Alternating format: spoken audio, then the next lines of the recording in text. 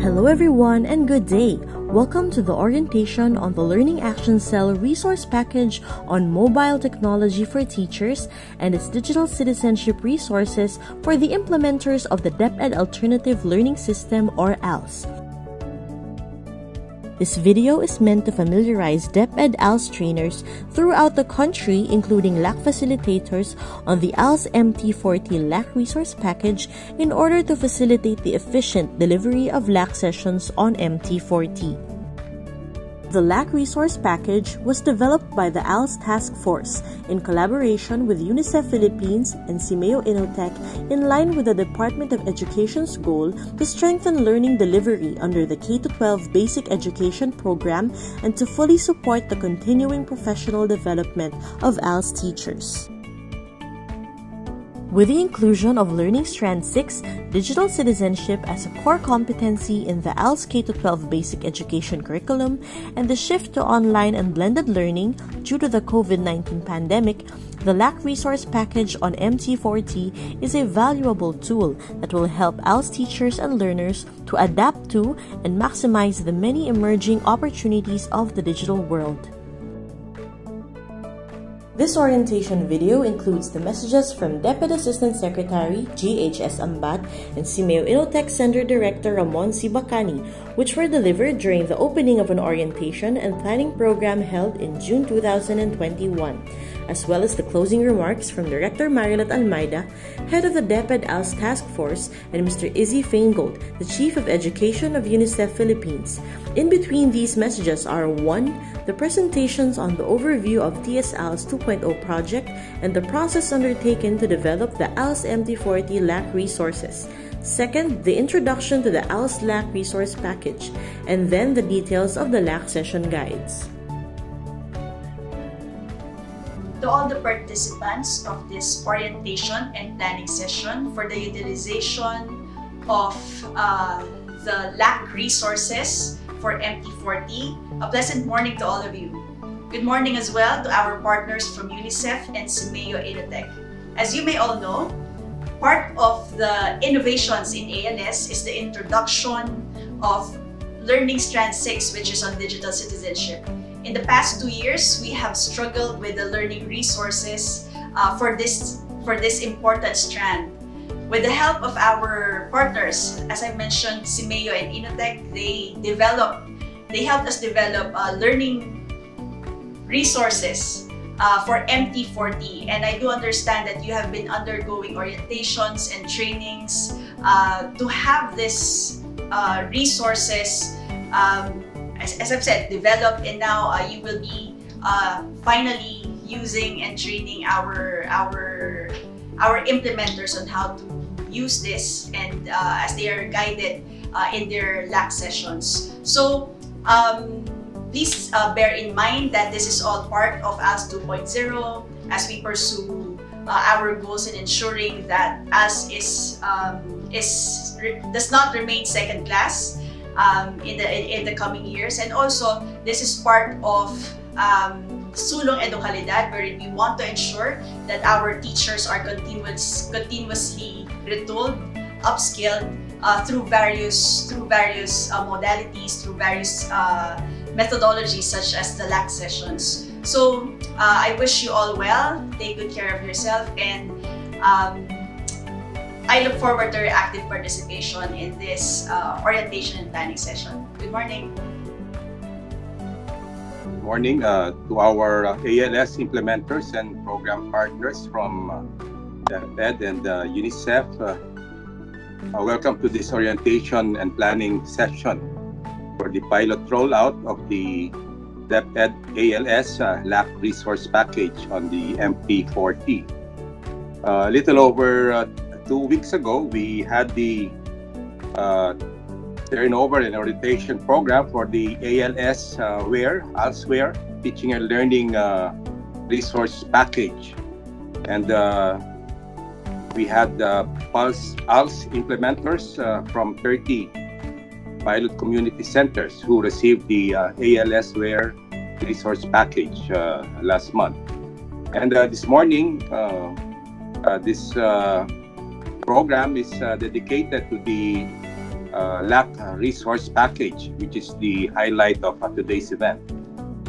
The LAC Resource Package, LAC meaning Learning Action Cell, is a product of collaborative efforts of selected ALS implementers and our content experts under the technical leadership of DepEd, UNICEF, and INNOTECH. As I mentioned, the Learning Action Cell, or LAC, it has had a long history in the Department of Education, spanning about 30 to 35 years. It was initiated as a capacity building activity for the formal education system, starting with the elementary education. But this time, we are using the LAC, the Learning Action Cell, as a capacity building tool for the ALS program. The LAC Resource Package is an important and pioneering step forward to operationalize the LAC as a modality for capacity building, specifically for ALS implementers. It is our hope that the lessons learned from the project will drive and inspire development of more LAC session guides on digital citizenship and other learning strands under the DepEd ALS Basic Education curriculum. This package maximizes the use of the mobile technology for teachers, or MT4T for short, resources developed by INNOTECH over a number of years. And we are making them accessible to ALS implementers. The package seeks to complement other capacity building initiatives of the DepEd to enhance the digital literacy competencies of ALS teachers in support of the new ALS K-12 curriculum, particularly the teaching of the new Learning Strand 6 on digital citizenship. We want to make sure that the ALS implementers get to maximize the use of the LAC Resource Package and improve its effectiveness and relevance. The package therefore includes a set of tools to ensure the pilot implementation phase is thoroughly monitored and evaluated as an input to planning by DepEd for future scale-up. Through the data that the project team will be able to generate during the monitoring phase, the DepEd ALS Task Force would be in a better position to enhance the LAC resources in preparation for their nationwide rollout. This initiative would not have been possible without the active and constant participation of the ALS Task Force headed by ASEC G.H. Ambat and Director Marileta Almeida, and ALS implementers also from DepEd, as well as our partner over the years, UNICEF. We know that there were many personal and other challenges brought about by the current health situation. So I would like to sincerely thank all of you, our partners, for your tireless support and commitment.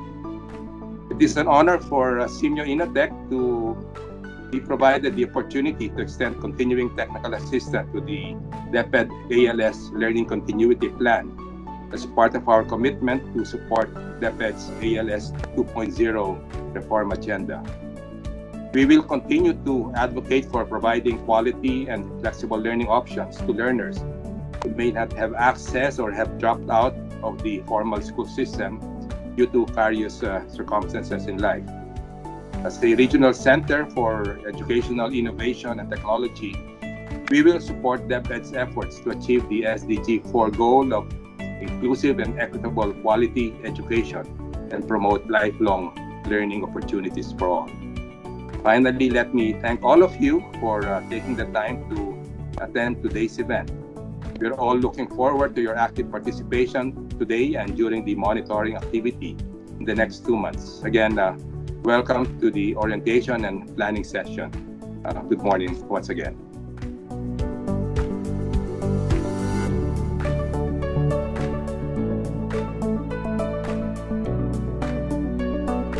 Hello, good morning everyone. Welcome to this webinar and thank you for spending your precious time with us today. My name is Yoli de las Alas from SEAMEO INNOTECH, and I'm here to give you an overview on why we are here. This LAC Orientation and Planning Workshop is being undertaken under the technical support to DepEd ALS 2.0. This is being implemented under the 6-year tripartite cooperation agreement among the DepEd, UNICEF Philippines, and SEAMEO INNOTECH.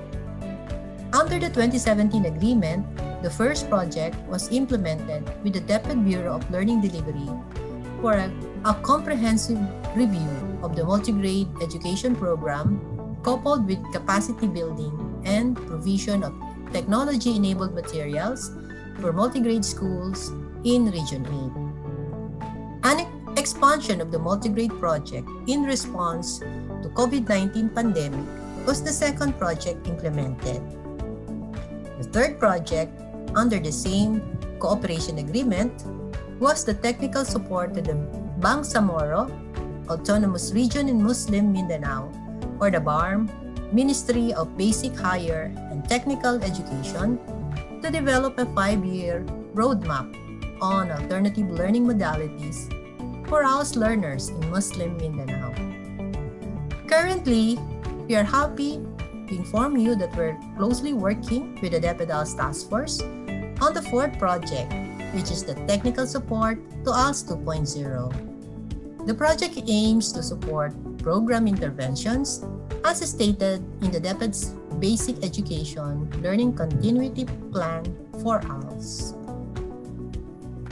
These interventions include a set of capacity building activities on the use of mobile technology for teaching and learning and its resources on digital citizenship, plus technical assistance on the design and utilization of the ALS Resource Package for ALS teaching and learning. So why are we implementing these interventions? Component 1 in particular aims to enhance the competencies of ALS key implementers on integrating digital citizenship and mobile technology for 21st century teaching and learning under Learning Strand 6 of the DepEd ALS K-12 Basic Education Curriculum. The capacity building focuses on the use of mobile technology in teaching and learning and in promoting digital citizenship and cyber wellness. It aims to deepen the knowledge and skills of ALS mobile teachers, instructional managers, ALS coordinators, education program supervisors, specialists, and other designated ALS personnel on digital citizenship. A national orientation on MT4T for 99 ALS implementers was conducted in December 2020, after which a LAC Resource Package on MT4T was designed and customized for the ALS teachers. This resource package consists of 2 LAC session guides. The first theme is about enhancing digital citizenship through MT4T, and the second theme is about contextualization of e-citizenship learning packets. We conducted an orientation on the use of these LAC session guides on 22 March for the selected key trainers. The LAC session guides were then tried out in the schools divisions of Oriental Mindoro, Iligan City, and North Cotabato. Based on the tryout results, the LAC session guides have been revised. To guide us trainers on the proper utilization of the MT4T LAC Resource Package, an orientation and planning session was designed for today. This orientation covers the plan for monitoring and evaluation of the LAC session implementation using the MT4T Resource Package.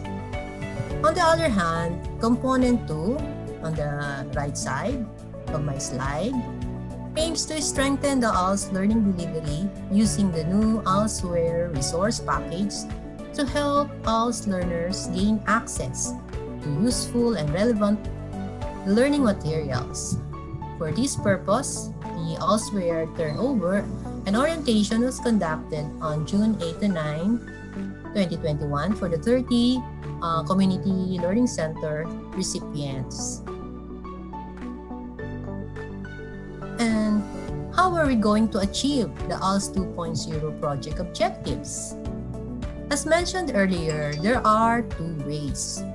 One is through capacity building and provision of learning resources, which are the two basic components of the project. Component 1, or the capacity building of ALS implementers, has 3 activities as shown in this slide. These include the MT4T National Orientation for ALS implementers, which was held last December via Zoom and Facebook Live. The second activity is the development and provision of digitized LAC session guides, which had been developed based on the content of the MT4T resource kit. We hope to start the national rollout of LAC session guides from July to August 2021. The third activity includes monitoring of LAC session guide utilization by the ALS implementers, which will immediately follow after the 6-week utilization period. The monitoring results will serve as inputs to further improve the LAC Resource Package rollout and to inform the development of new LAC session guides. The data to be collected will help inform and further enhance the capacity building for ALS mobile teachers on using digital technologies to enhance teaching and learning. Well, in this slide, activities 4 to 6 refer to component 2 of the project, which include provision of the Learning Resource Package or the ALSware. Our technical assistance in this component includes the identification of content, design and prototype development, and packaging of the ALSware. The project developed a set of guidelines to inform the schools divisions and the regions on how to use the ALSware, how to monitor its utilization, and how to maximize the benefits of ALSware, and how to improve its usage in the community learning centers.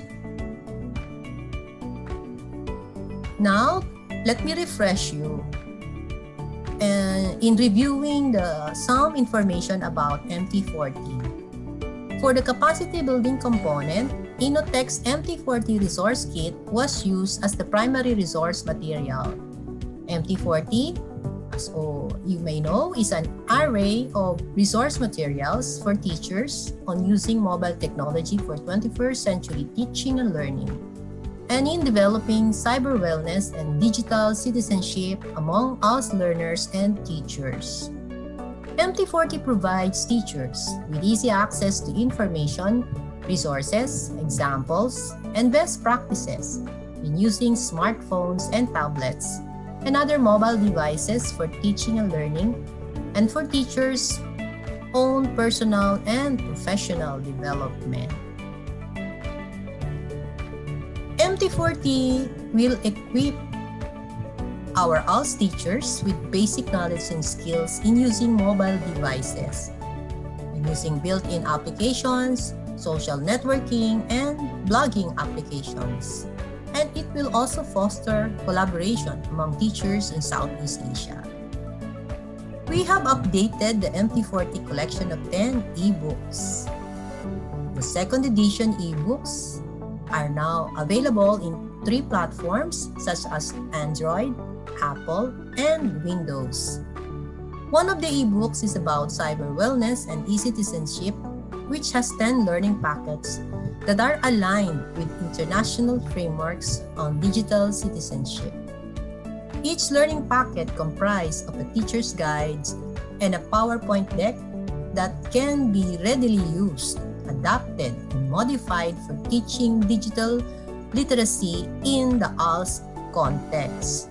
All these materials in PDF and EPUB formats are uploaded in the MT4T website and can be downloaded for free by ALS teachers using the INNOTECH e-reader. Now, after completing the MT4T National Orientation, another form of capacity building the project wanted to focus on is the development of LAC session guides to assist ALS learning facilitators in conducting LAC sessions.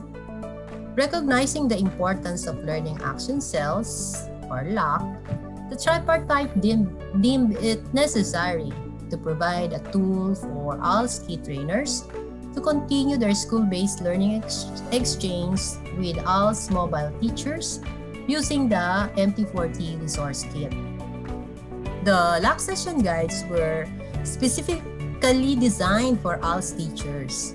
For this purpose, a LAC workshop was conducted to bring together key stakeholders and experts to develop session guides in adapting the e-Citizenship learning packets to ALS context and to get them more acquainted on the MT4T resource package utilization. These session guides will be used during LAC sessions at the community learning centers or during district-level training for ALS facilitators, key trainers, and ALS coordinators. To give you a background on how we're able to identify the two LAC session guides, first, we gathered data from the ALS mobile teachers, district ALS coordinators, regional and division focals, education program supervisors, and other ALS practitioners on the possible LAC topics to support and improve teaching of digital citizenship. We conducted an online poll and we gathered feedback from ALS key trainers who participated in the MT4T National Orientation last December. The identified LAC session guide topics were finalized through consultation with the ALS Task Force and UNICEF. After which, SEAMEO INNOTECH together with the ALS Task Force finalized the process or the design for developing the LAC session guides. And as agreed with the ALS Task Force, the LAC session guide development went through 4 stages as shown in this slide. Stage 1 was the LAC session guide writing. This involved drafting of the proposed outline of the LAC session guides. LAC experts as well as field implementers were engaged as co-writers and reviewers. Stage 2 involved the refinement of the LAC session guides. The materials undergone several reviews by a team of reviewers and revised accordingly by the LAC writers. Stage 3 refers to validation and tryout of the LAC Resource Package in the 3 schools divisions. These tryouts were done both face-to-face and online. After which, the LAC Resource Package was revised based on the tryout results. These were enhanced by the LAC experts and reviewed and approved by INNOTECH, DepEd, and UNICEF. These comprise Stage 4 or the finalization of LAC Resource Package. So here's the end product. We are very pleased to launch and introduce to you today the LAC Resource Package on MT4T and its digital citizenship resources. This is now ready for nationwide dissemination and implementation by the ALS key trainers. You may also access the electronic copy through the ICT4ALS website. The pilot implementation of LAC session guides in all regions will be monitored and evaluated by the project team with the intention of letting the ALS key trainers to facilitate the LAC sessions and gather data as inputs to further improve the LAC Resource Package rollout, to inform the development of new LAC session guides for ALS, and also to assess the competency levels of ALS teachers before and after the LAC sessions. Ms. Ori Santos, the project manager of MT4T, will help us further expound the LAC session guide monitoring and evaluation plan later this afternoon. So I think that's all for me. I'd like to end by saying, may you have a meaningful and well-spent session today. Marami pong salamat! Hello, good day everyone. I am Catherine Toralba from SEAMEO INNOTECH, and I would be giving a brief introduction about the LAC Resource Package on MT4T for ALS.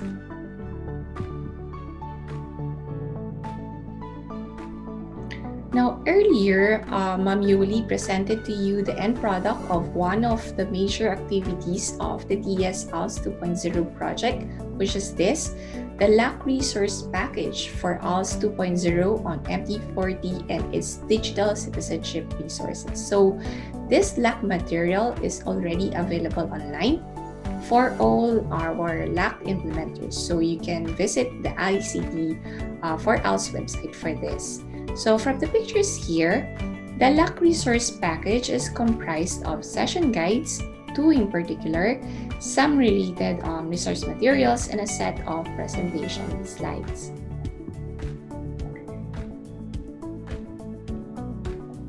In this session, I'll be talking about some quick facts about the LAC Resource Package, some parts and features you need to take note of, and also I'll be discussing, explaining briefly the competency assessment form found in this LAC material. So now let's start.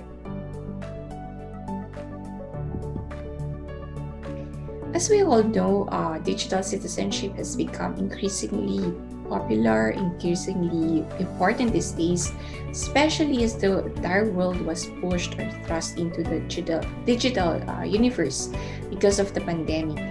Day in and day out, so many of us are glued to our mobile devices, computers, the internet, for work, for learning, entertainment, and others. So even the ways to teach and how children learn have also changed. So almost everything in teaching and learning has a digital or online aspect to it. So this LAC Resource Package was developed with that in mind and more. So it focuses on topics related to digital citizenship to help the ALS teachers on this particular content and skill. So the LAC Resource Package is a 2-part series of LAC topics relevant to the digital citizenship. And the aim of the resource package is to facilitate the capacity building of teachers on digital citizenship, which is one of the learning strands of the ALS K-12 curriculum, and it also happens to be a necessary skill already during this pandemic. And then the next quick fact about the LAC Resource Package is that it was designed for the ALS context using content from the MT4T resource kit and is anchored on the 4 A's of adult learning. Now let me expound on these 5 facts. Now, the first quick fact, which is the LAC Resource Package being a 2-part series. So based on this diagram, you can see that there are 2 session guides. So the first session guide is on enhancing the digital citizenship through mobile technology for teachers, or MT4T. And then the second session guide is on contextualization of the MT4T e-citizenship learning package. So the session guide 1, or the LAC session 1, is a prerequisite of the LAC session 2.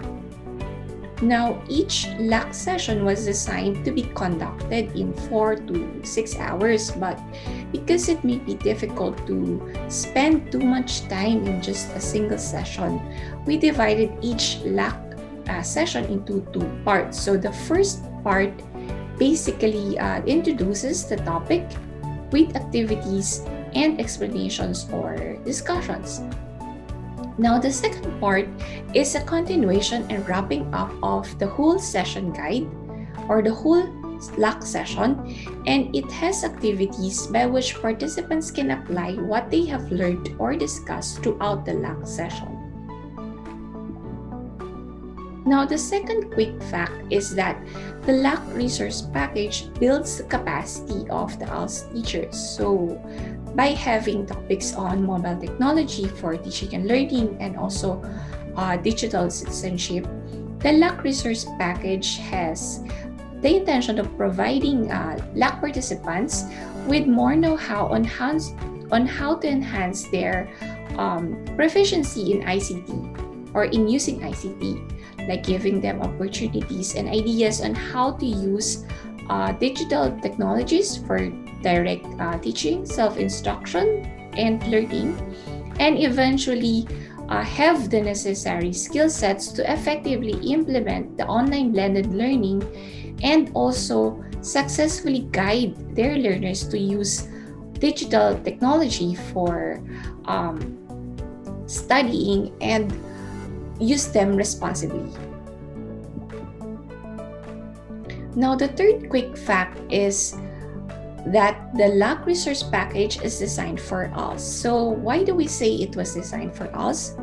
Well, for one, the content has been contextualized, so many of the examples in session guides are based on an ALS setting. And we also made sure that the language are appropriate to the ALS practitioners.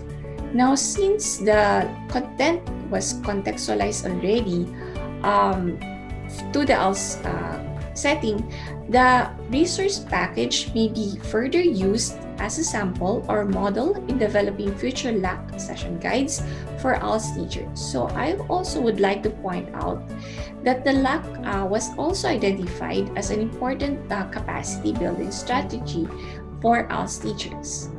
Lastly, and I think this is the most important of all, the LAC Resource Package is aligned with the ALS K-12 curriculum, particularly Learning Strand 6, which is digital citizenship.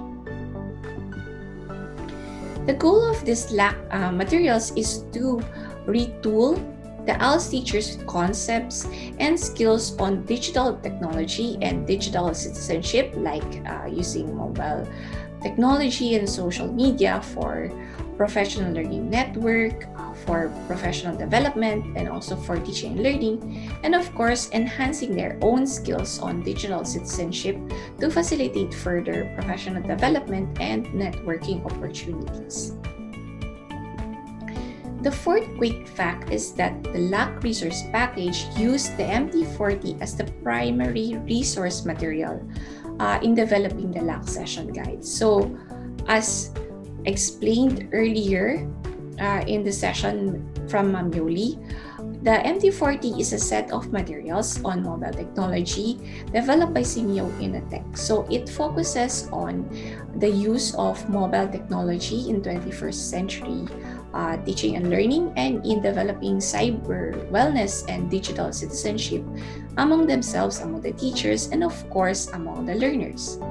Now, the MT4T is a very good resource to upskill teachers on mobile technology and digital citizenship because there are readily available or accessible information, resources, examples, and best practices in using mobile devices as tools for instruction and learning, and also for teachers' professional and personal development, among others. So, I'd also like to point out that the MT4T Resource Kit was recommended as a resource for ALS teachers in the DepEd ALS Learning Continuity Plan. Now, the last and fifth quick fact is that the LAC Resource Package employs the 4 A's of adult learning. So, each session guide starts with an activity, and then the insights or the sharings from this activity are analyzed and then used as inputs to discuss the topic, which is already the abstraction, and then the session guide ends with an application or a set of activities that wherein the participants would be able to apply what they have learned from the LAC session. Other than those 5 which I had discussed, the LAC Resource Package has also other features that are good to take note of, like this one, the LAC Session Flow. Now, each Session guide features an illustration like this one of the session flow or structure. So from the diagram here, each session guide gives an overview of the session, enumerates the resources needed, and also the prerequisite knowledge and skills, and also relays the background information about the topic, and also gives instruction on the pre-LAC session competency assessment. Then the guide is divided into two, part 1 and part 2. So for part 1, we have some priming activities, main activities, the analysis, the abstraction, the application, reflection, and closure. But please take note that the reflection and closure under part 1 are not exactly the wrapping up or the closing of the whole LAC session, but it serves as a transition from the part 1 to part 2. Now, part 2 is also comprised of the same activities like the priming activity, the main activity, the analysis, the abstraction, the application, reflection, and closure. But this time, the reflection and closure already closes the whole LAC session. So it gives the final reflection for the whole LAC session. And then the session guide ends with reminders on the post-LAC competency assessment and also the LAC evaluation form or the LAC session evaluation. Now, the other features of the LAC session guide also includes this. So we have suggested ways on how to conduct the LAC session, like is it via the face-to-face or virtual delivery. We also provided some background information containing materials about the topic which the LAC facilitators can use when they conduct the LAC. And we also suggested some time frame or the number of hours for each part of each session guide. And then lastly, we have a competency assessment form, or we have developed some forms that are available in the LAC package and should be administered to the LAC participants. So later, I will give you an overview of the LAC assessment forms. Now, the LAC Resource Package has also two annexes. So the first one is an infographic entitled "What Works in a LAC." So I think this will be very helpful as you plan your LAC session. And then the second annex is the DepEd Order number 35 series of 2016, which is the policy on the LAC. So how are we going to use the LAC resource package? So I'll give you some tips on how to use it. You can refer to the set of guides in the LAC resource package, which are applicable for a face-to-face or online delivery. And then a next tip is you should carefully study the reference materials and then conduct the suggested activities in the session guides and use the techniques presented. But of course, you can do modifications. But we do recommend for you to follow the basics written in the guides. And then another tip is you can do research and look for other additional materials if you need them. And I would like to stress this last tip on scheduling the 2 parts of the LAC session. So you need to schedule the 2 parts not too far apart to make sure that the participants can easily recall the discussions and activities conducted in part 1. Okay, so I've already discussed the introduction to the LAC resource package.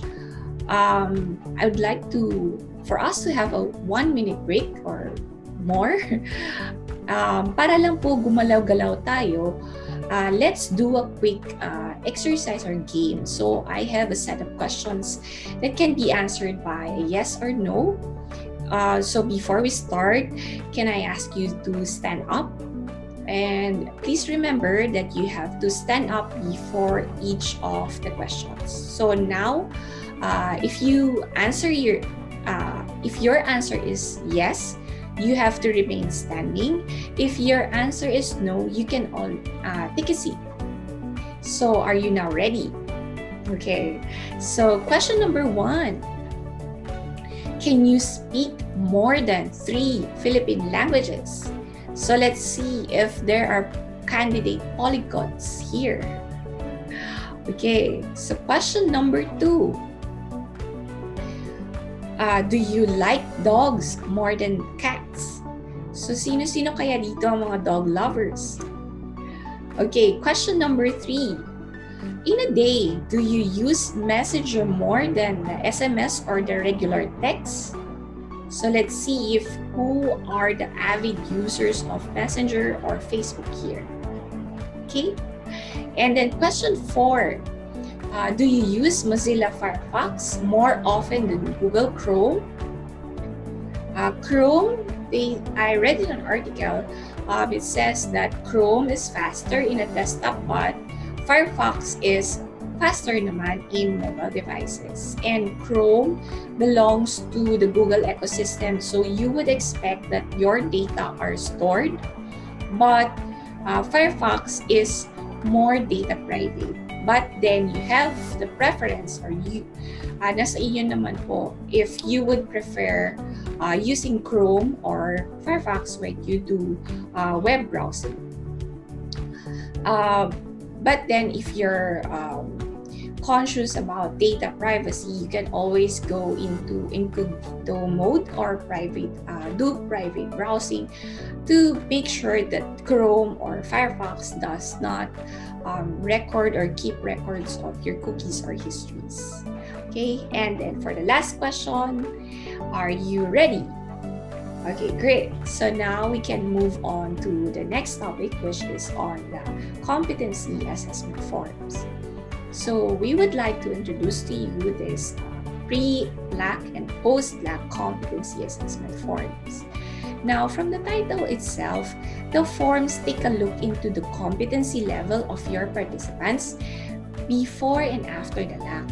Now, the assessment forms are good data collection tools to help you understand the current level of mastery or awareness and understanding of your LAC participants.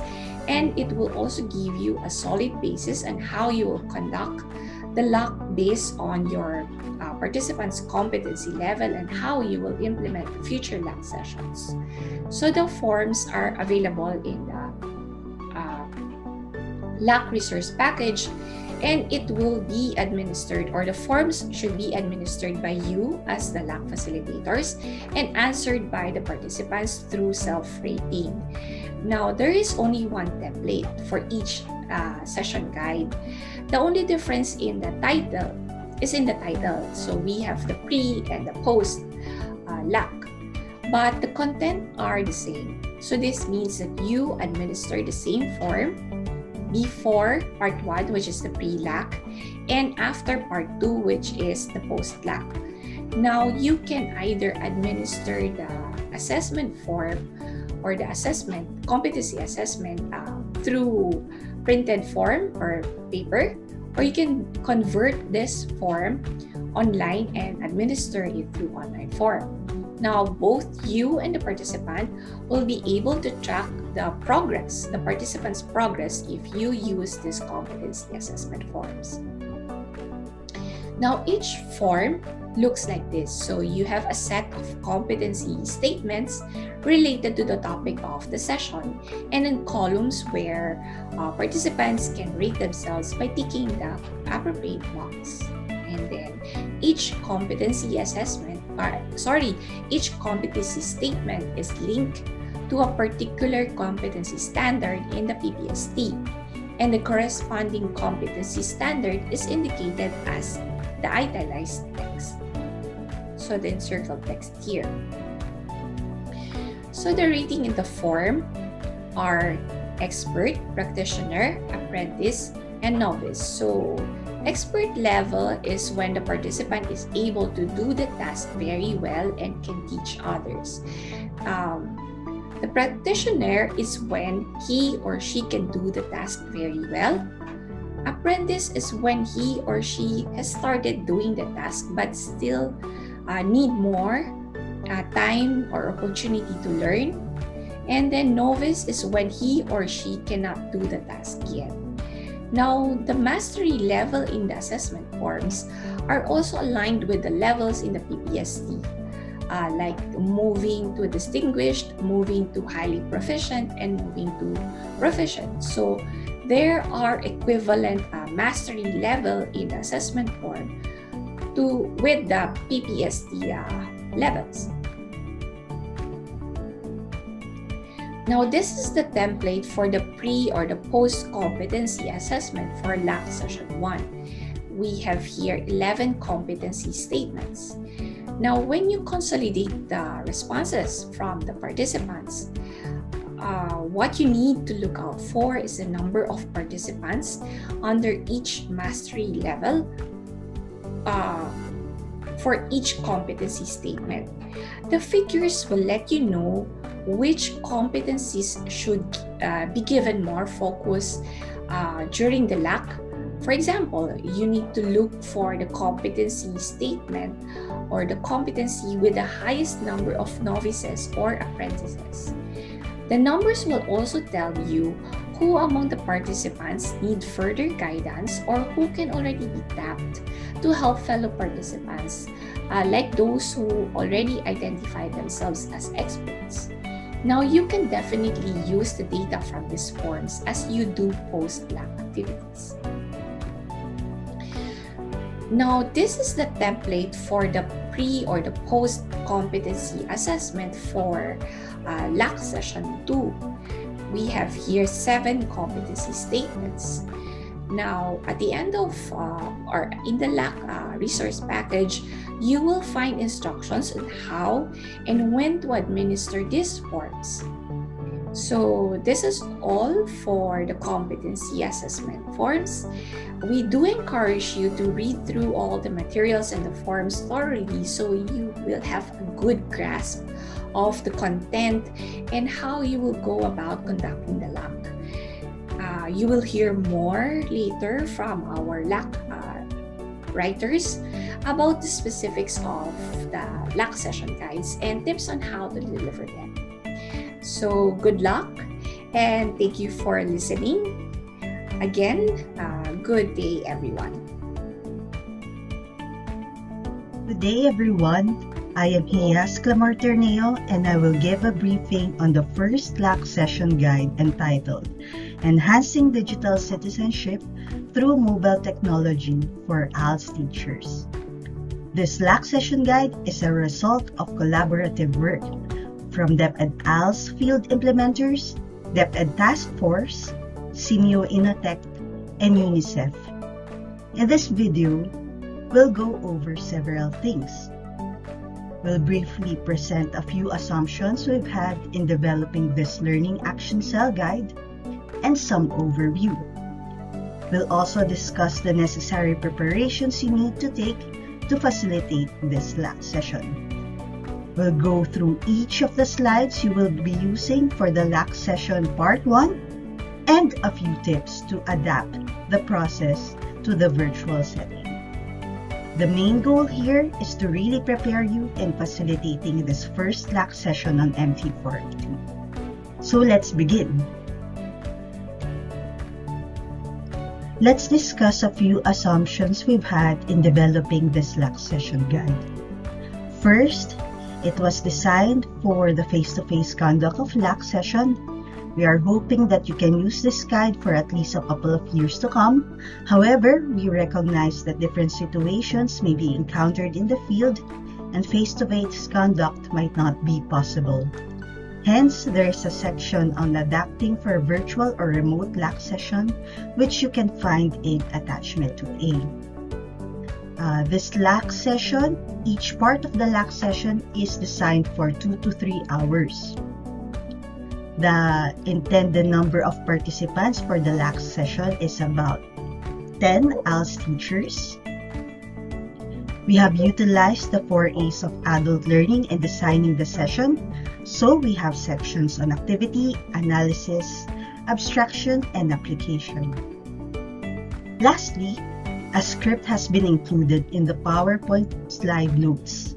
The script can help you carry out the LAC session. This LAC session guide is divided into two parts. The first part is entitled The Context and Relevance of MT4T. In this part, we will briefly discuss the need for ALS teachers to learn to use the digital technologies for teaching and learning. We offer MT4T as a resource they can use, and we will discuss one of its uses, which is for teachers' professional development. On the other hand, the second part is entitled Exploring MT4T Resources for Digital Citizenship. Here, we will discuss the other uses of MT4T, such as for professional networking and as inputs to teaching and learning, with a focus on the e-Citizenship Learning Package. And at this portion, we will also encourage the ALS teachers to take initial steps to improve on a particular social media competency. We'll focus on part 1 for this video. For both parts of the LAC session, we are hoping that ALS teachers have a few prerequisite knowledge and skills for them to fully take part in all of the activities of the LAC. First, we hope that they know how to use their mobile phones and or tablets for internet surfing, that they are familiar with social media platforms such as Facebook and Twitter, and they can download, install, and use mobile and or tablet applications. Here are the objectives of part 1 of the first LAC session on MT4T. So at the end of the first part of the LAC session, we hope that the participants will be able to discuss the impact of digital technology on teaching and learning, explain the available MT4T resources for teaching and learning, professional development, and guiding ALS learners on the safe and responsible use of digital technology, and explore the MT4T resources for ALS teachers' personal and professional growth. The first part really focuses on setting the context for why ALS teachers need to learn how to use mobile technologies. Here, we'll briefly look at our situation with the ongoing pandemic, wherein there is a strong push for education to continue. So we can do that with the help of digital technologies. We can then offer MT4T as a resource that teachers can use to equip themselves to become more knowledgeable in using mobile technologies for teaching and learning and other purposes. This is the general flow for the first part of the LAC session. We have the pre-activity, which participants should accomplish before the actual LAC session. During the LAC session, we'll have the priming activity, the main activity, analysis, abstraction, reflection, and closure. The first part is intended for 120 minutes or 2 hours. At this point, I would also like to encourage you to read the background information for this LAC session guide. The background information provides all the details that you would need to know about the LAC session, and it will really help you and give you confidence in facilitating this LAC session. We need to prepare materials beforehand. For the equipment, we need the following: laptop or tablet with appropriate cables, projector and screen, personal smartphone or tablet or personal laptops for all participants, reliable internet access for all participants during the session, and a loudspeaker.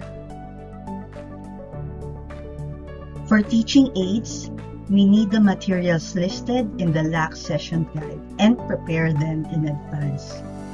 I would like to highlight a few things. First, we need to prepare the pre-LAC competency assessment tool for each participant. You can print this out or convert it to an online form.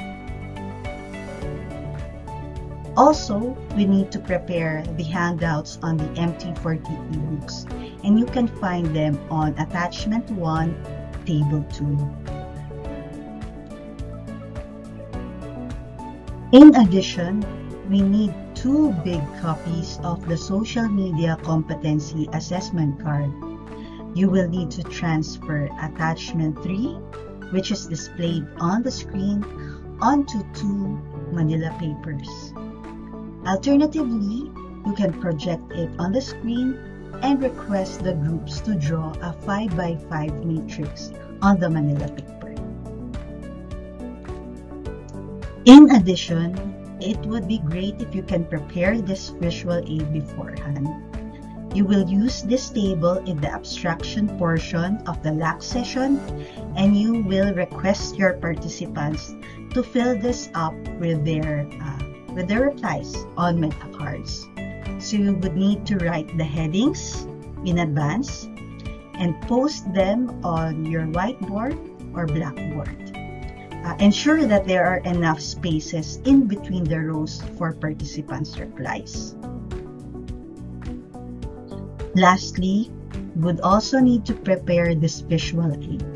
You will use this for the closing activity of the first part of the LAC session, wherein you will ask participants to give a brief assessment of the LAC session.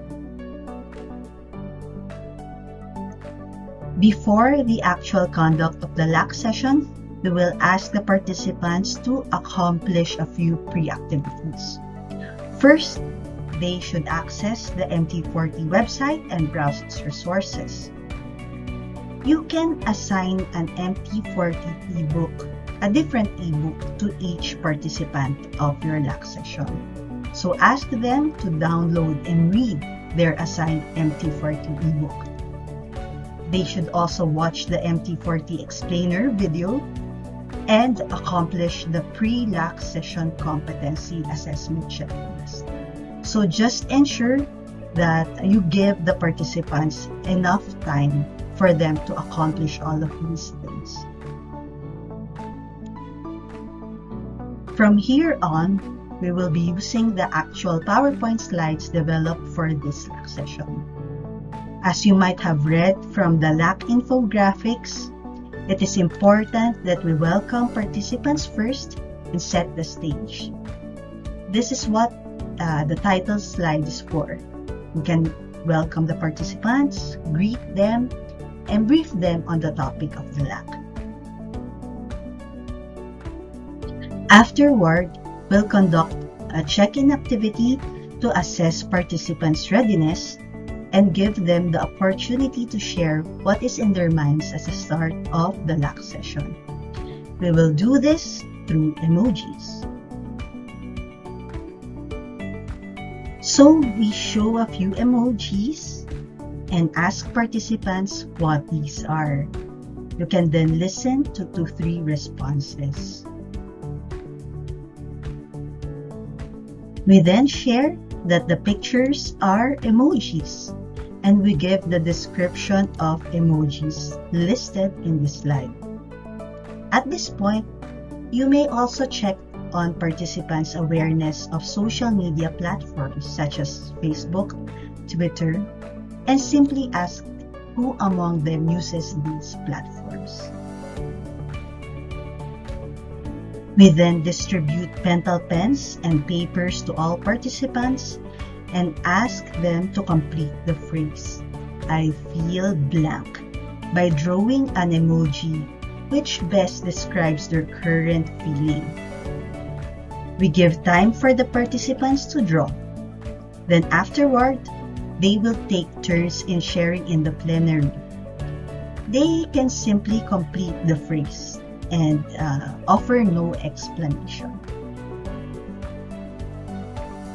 We then link the activity to our experience as digital citizens, recognizing that there is an emotional dimension to technology. The script can guide you in presenting this slide, which says, "We have seen that emojis can reflect our feelings. However, they can also capture emotions that we feel as digital citizens as we experience various things in using technology. For example, we feel happy when we read inspiring stories in social media. We feel angry or irritated when we see a post that we disagree with. We feel confused when we see varying information about a topic. In a similar way, we get to express ourselves and our emotions through technology, through our posts, comments, and other online interactions. So as you can see, there is an emotional dimension to technology, and this is part of our experience as digital citizens. We'll get to know more about digital citizenship as we use a teacher resource called the Mobile Technology for Teachers Toolkit, or MT4T. But before we proceed, we need to check if participants were able to do the pre-activity assignments.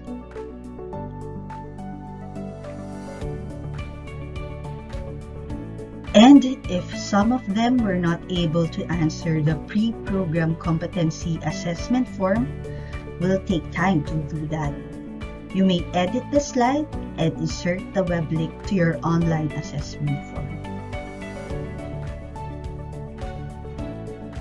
After that, we then officially go to part 1 of the LAC session on the context and relevance of MT4T. We then present the objectives of the LAC session for part 1 and part 2.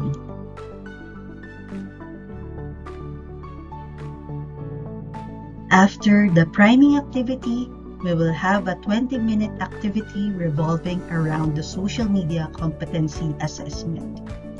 This part hopefully measures participants' prior knowledge and understanding in the use of social media and will serve as a springboard for discussing the LAC session contents. You can refer to pages 23 to 24 of the LAC session guide for this part.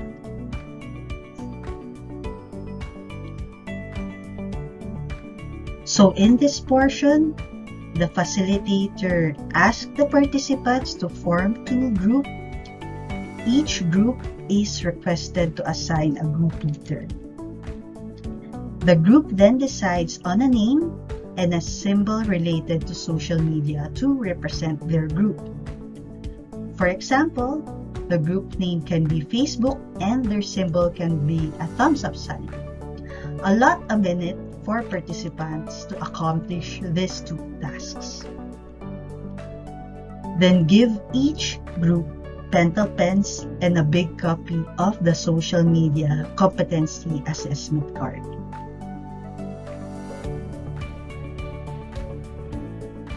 Each group member should decide on a particular symbol he or she will use in accomplishing the social media competency assessment card. All groups members should draw or place the symbol on the boxes with statements that are applicable to them. The group leader then tallies the number of symbols drawn by each group member so that each individual member of the group has an idea of their overall score in the social media competency assessment card. So each group should check the boxes with the greatest number of symbols and those with only a few symbols or none at all. Each group member should take note of his or her individual scores. The group leader then facilitates sharing among group members on how they use social media platforms for different purposes. After the groups complete their group work, call on the participants and gather them to the plenary once more. We'll then try to get an idea how the participants fared in the social media competency assessment. And we do this by asking them to raise their hands if they scored within a particular range. You can call on each range as displayed in this slide. So here we have 3 levels of practice.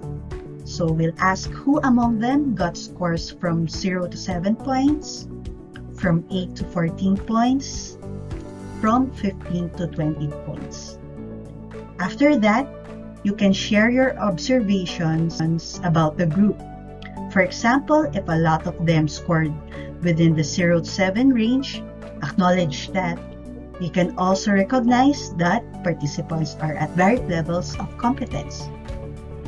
After that, we then ask the participants to share on their experience by reflecting on a few questions.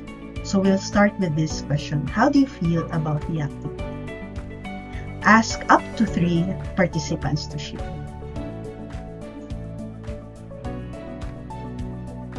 We will also encourage them to look deeper into their experiences by asking follow-up questions. So the next question is on their areas of strengths. So what were your areas of strengths as revealed by the social media competency assessment card? How can you capitalize on these strengths? What were your areas for improvement? How do you think this LAC session can help you improve? Are you aware of resources to help you improve in using social media for teaching and learning and for professional development and networking? If you are, what are these resources? How have they been beneficial to you? So you can ask up to 3 participants to share for each question. After that, we bridge the analysis portion to the abstraction portion of the session guide by highlighting the various possibilities provided by social media in reaching out to school stakeholders for teaching and learning and professional networking and development.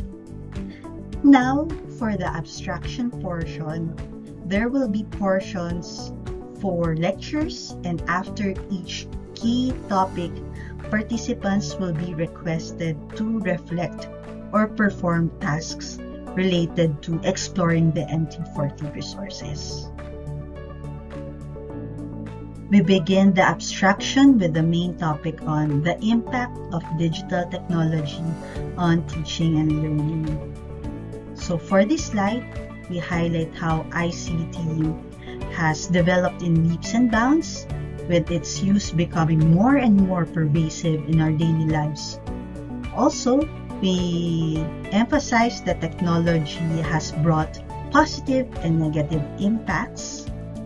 The script gives you an idea of these, such as being able to connect with people and access information easily, but technology can also expose users to cyber risks, such as cyberbullying, cybercrime, and overuse of technology.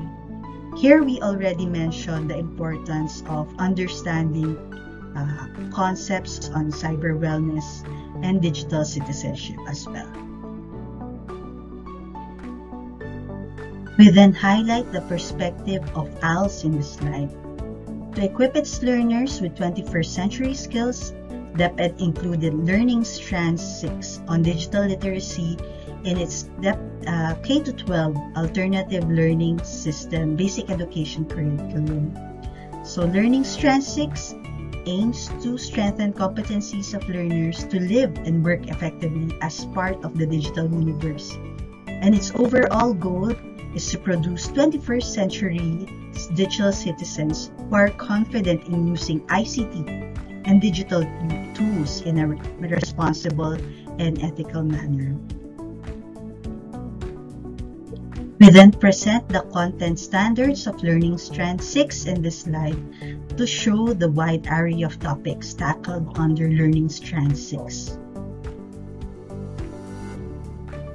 Here we mention situations that push the education sector to explore more technological ways to deliver education, such as the COVID-19 pandemic. We then challenged the ALS teachers with this slide to to adapt, and to change to address the context presented. So as ALS teachers at this time of technological advancement and education challenges, we are called forth to adapt to these changes. After presenting some ideas on the impact of technology on teaching and learning, we then encourage the participants to reflect further on this topic with the help of reflection questions. So you can ask up to 2 participants to share their reflections, and you can also utilize a concept map in visualizing the responses. So here are our reflection questions. What are the positive impacts of using digital technologies? What about the negative impacts? In your opinion, why do teachers need to develop competencies in using digital technologies? In the context of ALS, what opportunities can you see in using digital technologies? We have a few more reflection questions. We'll also ask them, do you see yourselves learning through digital means? How will it change your learning experience? What has been your experience so far in using digital technologies in ALS? So most probably because of the pandemic, they have already used mobile devices in reaching out to their learners. So just try to call this out and elicit these experiences from your ALS co-teachers. And ask them also, what opportunities do they see in using digital technologies in the context of ALS? So after challenging the ALS teachers, and hopefully after seeing the need to strengthen their competencies in using mobile technologies, we offer MT4T as a resource that can help them. We then define what is MT4T and we share its contents. We also provide ways how participants can access the MT4T resources. We then highlight the 3 ways by which ALS teachers can make use of MT4T. So they can use MT4T for professional development, for professional networking, and teaching and learning. For professional development, the main resource ALS teachers can use are the MT4T ebooks. The ebooks can help them enhance their teaching strategies, integrate class activities that promote higher order thinking skills, improve learner motivation and interest, and promote proper online etiquette and digital citizenship. At this point, you can share with your participants the handout on the MT4T ebooks, which you can find on attachment 1 table 2. So that list provides the details and description for each ebook. We then share that the ebooks are available in different formats for Android devices, mobile devices that use iOS and Windows. After the brief introduction about MT4T and its potential for professional development of ALS teachers, we will then have an exercise. We will ask the participants to open their devices and access their assigned MT4T ebook. They would need to browse through their assigned MT4T ebook for 10 minutes and answer the following questions. And then they would need to write their responses on meta cards. So 1 answer per meta card, and post them on the board. So remember, as part of preparation for this LAC session, we, as the facilitator, you should have prepared the visual aid containing these 4 questions. So each question has a particular column allocated to it. And the participants can post their responses per row. So each row will contain information about a particular MT4T ebook. So after the 10 minutes and after participants have posted their meta cards, you can read their responses. You can also ask clarificatory questions about their meta cards, and you can also include or add your own inputs about the MT4T ebooks. To help the participants to reflect on their key takeaways from today's LAC session, we'll have a reflection. You would then need to give colored meta cards and pens to all participants. Each participant gets 3 meta cards of different colors. For the first color, request the participants to write their answer to the question, what are 3 things I found out about MT4T that I can use as an ALS teacher? For the second meta card color, ask them to write the response to the question, what are 2 things I learned? Lastly, for the third meta card color, their response to the question, what is one thing that confused me? So after writing their responses, ask them to post their cards at different sides of the room. So all the same colored meta cards should go together. So for example, all answers to the first question should go together. So ensure that the questions are properly grouped now. After ensuring that all participants have given their responses, read the response to the questions. To close the LAC session, we invite the participants to share their feelings about the first part of the LAC session on MT4T. So request them to grab a pentel pen and put a check on the statement that reflects their feelings.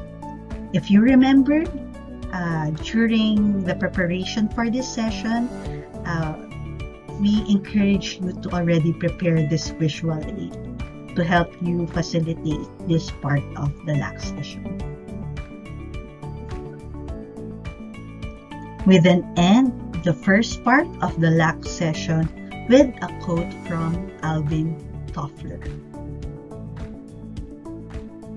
Thank the participants for their active participation.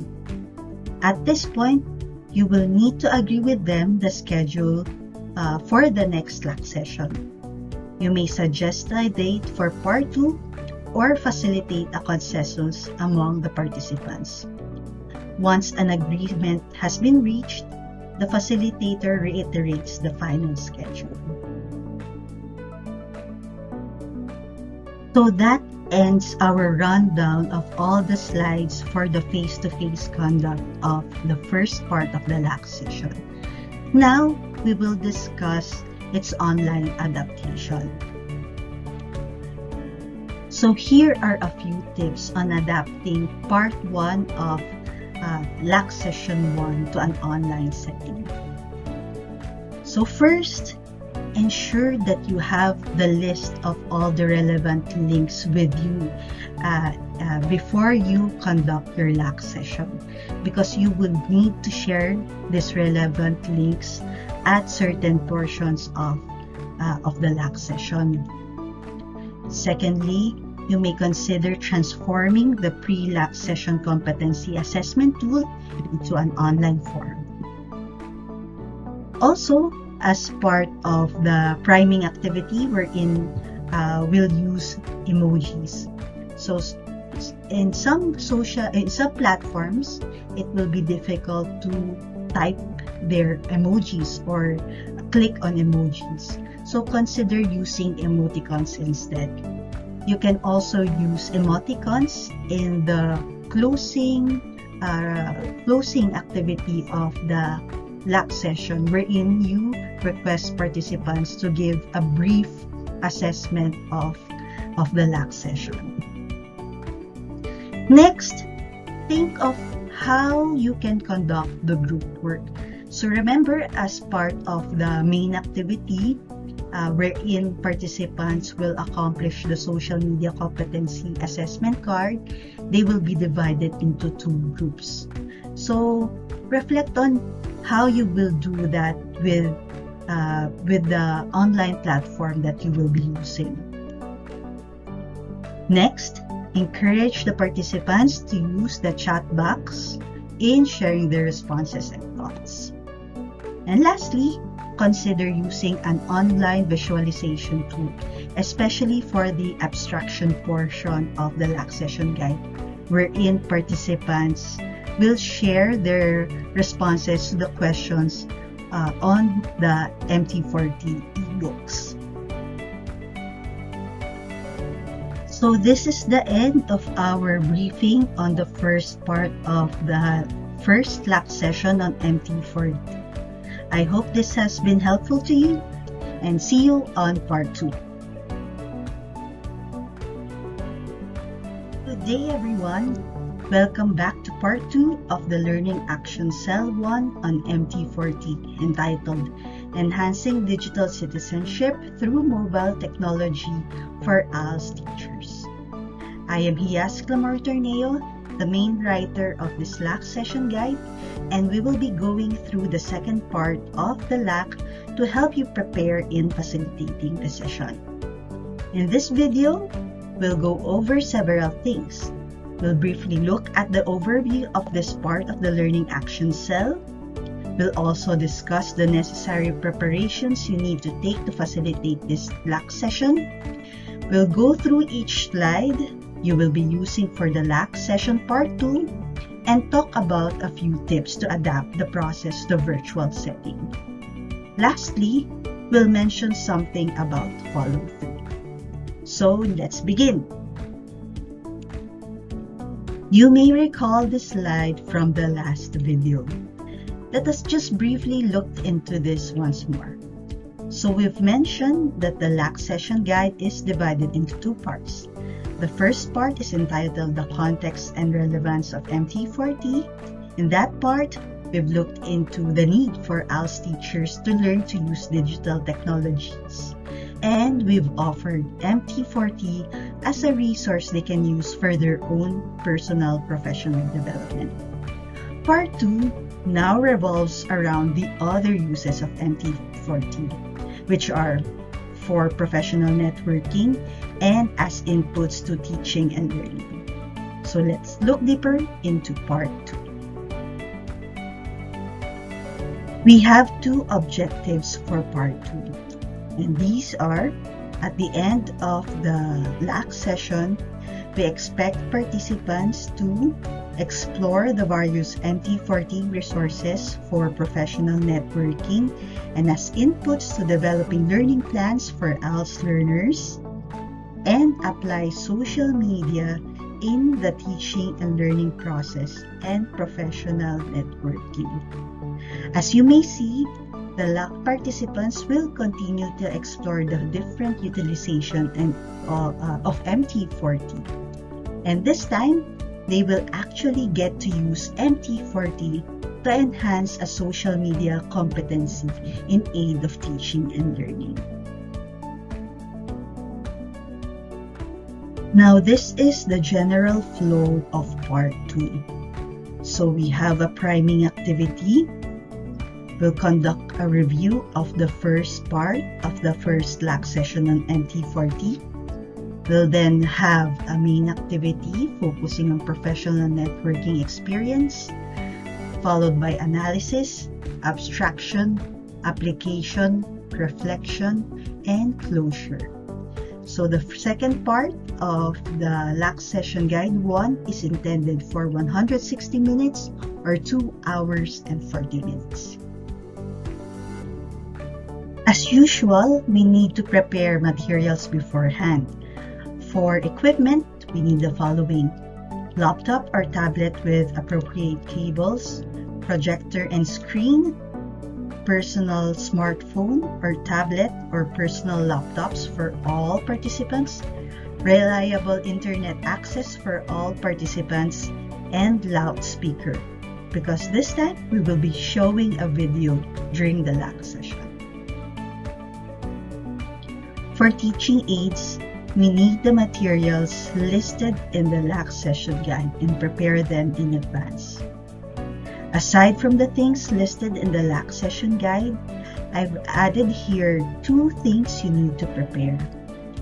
First, you need to prepare pieces of paper with numbers and statements from the review section of this LAC session guide part 2. Secondly, you need to prepare signages. One signage for yes, another for somewhat, and another one for no. Just to highlight something as well, you will need to provide printouts of the MT4T application template for each of your LAC participants. You can access this in attachment 4. Also, we need to prepare the visual aid for the evaluation of the LAC session, particularly on assessing the attainment of its objectives. You can find this on page 41 of the LAC session guide. And we need more materials for teaching aids. All of these are listed in the LAC session guide. Alright, it's time to go over the slides of part 2. Welcome the participants once more and introduce yourself. Here, we'll briefly mention what we've done during the first LAC session, which was to look at the impact of digital technology in teaching and learning and discovered MT4T, a resource package for teachers. This time, we'll look at other uses of MT4T as tools for professional networking and for teaching digital citizenship among ALS learners. At the start of the session, we will have a check-in activity. For check-in, we'll first ask participants who among them have a social media account. You can also ask them what social media platforms they are using. After that, encourage them to think about their social media profile photo and strike a pose to imitate the profile photo. The participants will then take turns in doing their poses. I'm hoping that this activity will help your participants relax and have fun. Be candid as well. After we have set the mood for the LAC session, we'll then have a review of what we have learned from the first part of the LAC session in MT4T. In this part, we'll encourage the participants to find a partner and draw a number.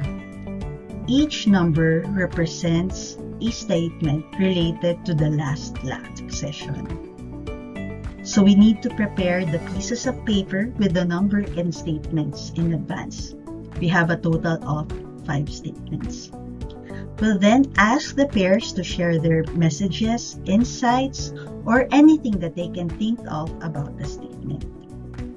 Of course, we'll need to give the pairs a bit of time to think about their statements and organize their thoughts. Once the pairs have recalled what had happened during the first part of the LAC session, we can now start sharing. You may begin by calling on the pair that got the first statement. So here, you may show the statement so that the other participants will have an idea about it and ask the pair for their thoughts about the statement. We will do that process until all pairs have shared their views. After their sharing, affirm their views and thoughts, and you may also add your own insights about the statement. To aid the review further, we have this slide to help participants remember what they have done during the first part of the LAC session on MT4T. After our review, we will then present the objectives of the second part of the LAC session. As a springboard to our discussion on the other uses of MT4T, we will then have an activity. The purpose of this activity is to elicit participants' experiences on professional networking using social media. So for this portion, you will need a bit of preparation for your venue. In our list of materials, we mentioned that you would need to prepare 3 signages. One signage for yes, another one for somewhat, and another one for no. You would need to post these signages at different parts of the room. So what we'll do here is first, we invite participants to stand up and point out that you have 3 signages in the room. You would need to assign one part of the room for yes, another for somewhat, and another for no. Tell them that you will be showing a few statements. And after each statement, they would need to answer this question. Does this statement apply to you? Then, they will then need to go to the part of the room that reflects their answer. So once your participants have understood the instruction, you may begin with the first statement. So here, the first statement is on, I have used social media to ask for help from other educators on a particular topic. So does this statement apply to you? So go to the part of the room that reflects your response. After your participants have given their response and they have gone to the part of the room that reflects their response, you may ask a few of them to share why they answered that way. In doing that, we'll find out how much they have used social media for professional networking. So we have 5 statements for this activity.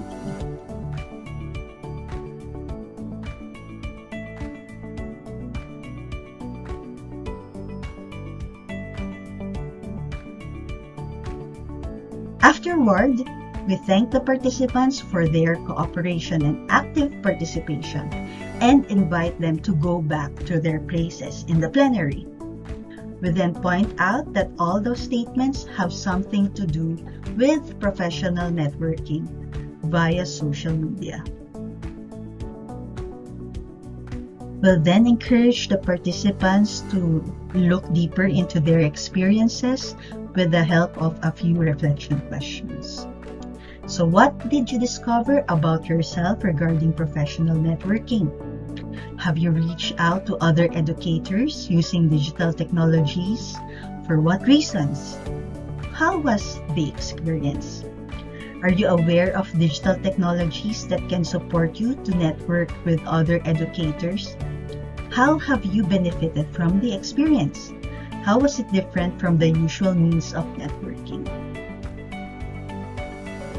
Then present that MT4T is also a tool for professional networking with other educators within the country and beyond.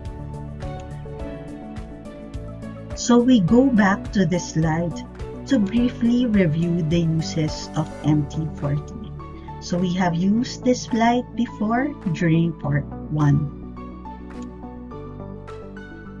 Then we present ways by which teachers can connect with other educators within and beyond their current professional networks.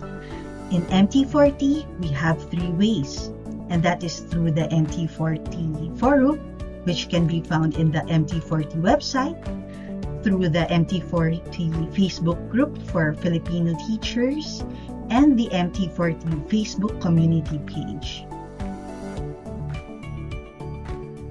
We also share that MT4T has 3 dedicated e-books that can help ALS teachers to maximize professional network.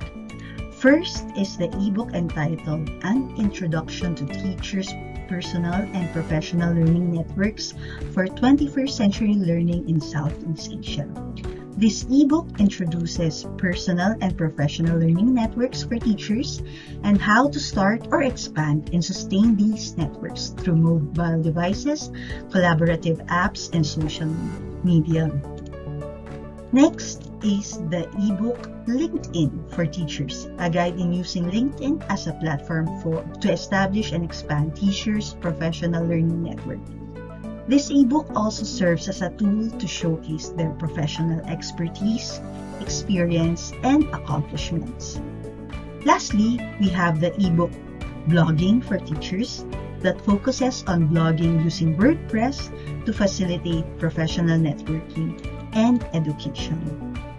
Here, we also mentioned that the other MT4T ebooks also contain sections that discuss how to harness the potential of various social media platforms for professional networking.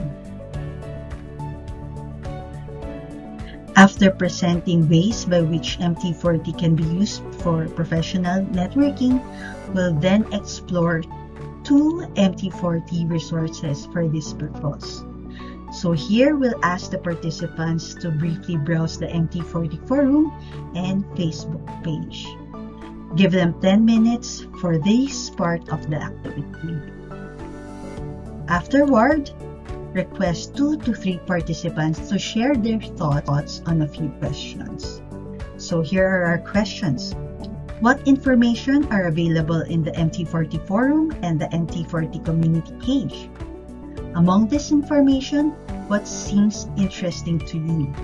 Why? What benefits will you get from participating in these venues for professional networking? After that reflection, we'll then go to the last portion of our abstraction section of the LAC.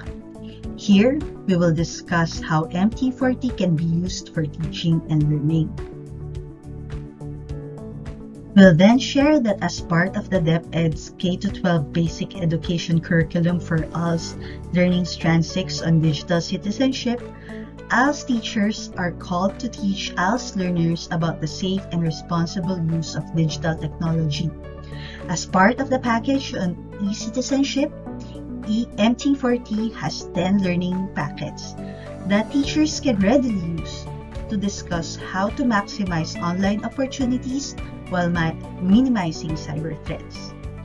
These are the topics covered by the 10 e-learning packets: being mobile, cyberbullying, cyber grooming and online exploitation, cyber stalking, internet addiction, exposure to inappropriate content, herd mentality online, plagiarism and misinformation, teenpreneurship, and trolling. We then mentioned that the e-citizenship learning packets are ready for ALS teachers' use, as they include a teacher's guide in Word and PDF versions, presentation slides in PowerPoint and PDF formats, and the learning packets are aligned with the DepEd Basic Education Curriculum for ALS Learning Strand 6 on Digital Citizenship. We then share that 4 of the learning packets have already been contextualized for ALS, complete with tagging of competencies. The rest of the learning packets can easily be contextualized as well, and this will be discussed in the next LAC session. We also mentioned that the MT4T ebooks promote higher order thinking skills and have sections on these topics. We also present the ebook on annotated resources for teachers, which offers a wide selection of online resources relevant to teaching 21st century learning, tools, higher order thinking skills, and digital citizenship. After the lecture, We will ask the participants to browse the MT4T learning package. Give them 10 minutes to do this. Afterward, we will ask them these reflection questions. Have you experienced or know someone who participated or heard about the common online scenarios covered by the 10 e-Citizenship learning packets? In what way? Which learning packet do you think will be most beneficial to our ALS learners? How so? Which of the suggested strategies for developing higher order thinking skills might work for our ALS learners? How so? To summarize the lecture, we emphasize that being a digital citizen is complex. It entails that we have sufficient knowledge, skills, and behaviors with regard to ICT, that we are aware of online risks and threats and know how to mitigate and minimize them and maximize ICT possibilities in our lives. The closed abstraction portion of the session will show a video on digital etiquette, which is one of the behaviors we need to internalize as digital citizens. After watching the video, you can also ask the participants for their insights. Lastly, we then provide ways by which LAC participants can get help in case they have problems in accessing the MT4T materials. So after all the lecture, the application portion of the LAC session provides an opportunity for the participants to apply their gained knowledge and learned skills. The participants will be requested to look at the results of their social media competency assessment card. So ensure that copies of the accomplished assessment card are available. So each participant should select a competency he or she needs to develop. Encourage them to start with the easiest, something that they can do within the short application time and with their available equipment. We will then ask the participants to use MT4T to work on their chosen competency. They would need to look for the relevant MT4T resource, read it, and apply its recommendations. So this is the link for the MT4T website. They are then requested to accomplish the MT4T application template to show how they have utilized MT4T. So this is the MT4T application template. They would need to write the social media competency they wish to enhance, the main MT4T resource they have used.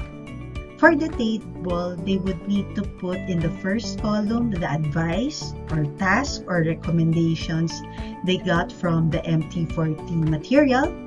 On the second column, they simply need to put a check on all the advice or tasks that they have accomplished within the time frame of the application portion of the LAC session. On the third column, they would need to check all the advice or tasks that they commit to doing after the LAC session. Participants will be given 20 minutes to accomplish these tasks. Afterward, we'll then ask the participants to share what they have accomplished as reflected in their MT4T application template. Invite them to look for a pair with whom they can share their work. Give them 5 minutes to share with their partners. Afterward, call on a representative per pair to share what their partner has done.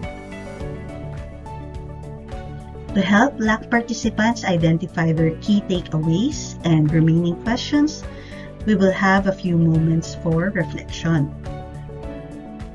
So we will also do the activity, the reflection we've done during the first LAC session. So you would need to give colored meta cards and pens to all participants. Each participant gets 3 meta cards of different colors. For the first color, request the participants to write their answer to the question, what are the 3 things I found out about MT4T that I can use as an ALS teacher, either for teaching and learning and or professional networking. For the second meta card, request them to write the response to the question, what are the 2 things I learned? And lastly, for the third colored meta card, their reflection on the question, what is the one thing that confused me? Afterward, request the participants to post their cards at different sides of the room. So once more, you need to gather all the cards pertaining to one question together. So after all the participants have responded to the questions, read a few of their responses. To close the LAC session, we will invite the participants to think of one word to describe the session and call on each one of them. We then end the session with a quote from George Lewis. For the evaluation of the LAC session, direct the attention of the participants on the visual aid on the assessment of attainment of LAC session objectives. Invite them to assess the level of attainment for each of the LAC session objective by placing a mark along the line continuum. Request them to stand up and use markers to mark their assessment. Also, request the participants to accomplish the post-LAC competency assessment form. So you may also edit this slide to insert your online link. Lastly, thank the participants for their active participation. Remind them that they can access MT4T at this link and to join the second LAC session on contextualization of the e-Citizenship Learning Package. We are now finished in going through all of the slides for the second part of the LAC session on MT4T. So now, let's look at ways how we could adapt the process to the online setting. So here are a few tips on adapting the LAC session part 2 to the online setting. So at certain parts of the LAC session, particularly for the priming and for the main activity, you may invite the participants to turn on their cameras. For example, for the priming activity, whenever they are, whenever it's their turn to strike the pose, you may ask them to turn on their camera. Secondly, you would need to think of how the pair work can be done, particularly for the review portion of the LAC session. You would need to familiarize yourself with the platform, with the online platform you will be using. So explore if there are ways for breakout rooms, or if participants could send direct messages to another person. As usual, be prepared with the links for the abstraction portion, particularly the links to the MT4T forum, to the MT4T Facebook community page, and the different e-learning packets. Consider asking participants to take a photo of their accomplished MT4T application template and share them in the chat box. Also, encourage the participants to share their responses to their reflection questions or any questions inside using the chat box. Lastly, you may consider transforming the post-LAC session competency assessment tool and evaluation forms into online forms. For follow-through, You may recall that we ended with the participants working on a social media competency that they have chosen. They may have taken initial steps during the LAC session, but it would be good for you as the facilitator to follow up on their progress. Have they continued enhancing their skills? Have they moved on to learning another skill or so? You may allot a separate session on this before the second LAC session, or allot a few minutes prior to the LAC session 2 on this matter. That's it. That concludes our orientation on part 2 of the first LAC session on MT4T. I hope this has been helpful in preparing you for your own facilitation of this LAC session. I'm sure you will do great. Take care and have a fruitful LAC meeting.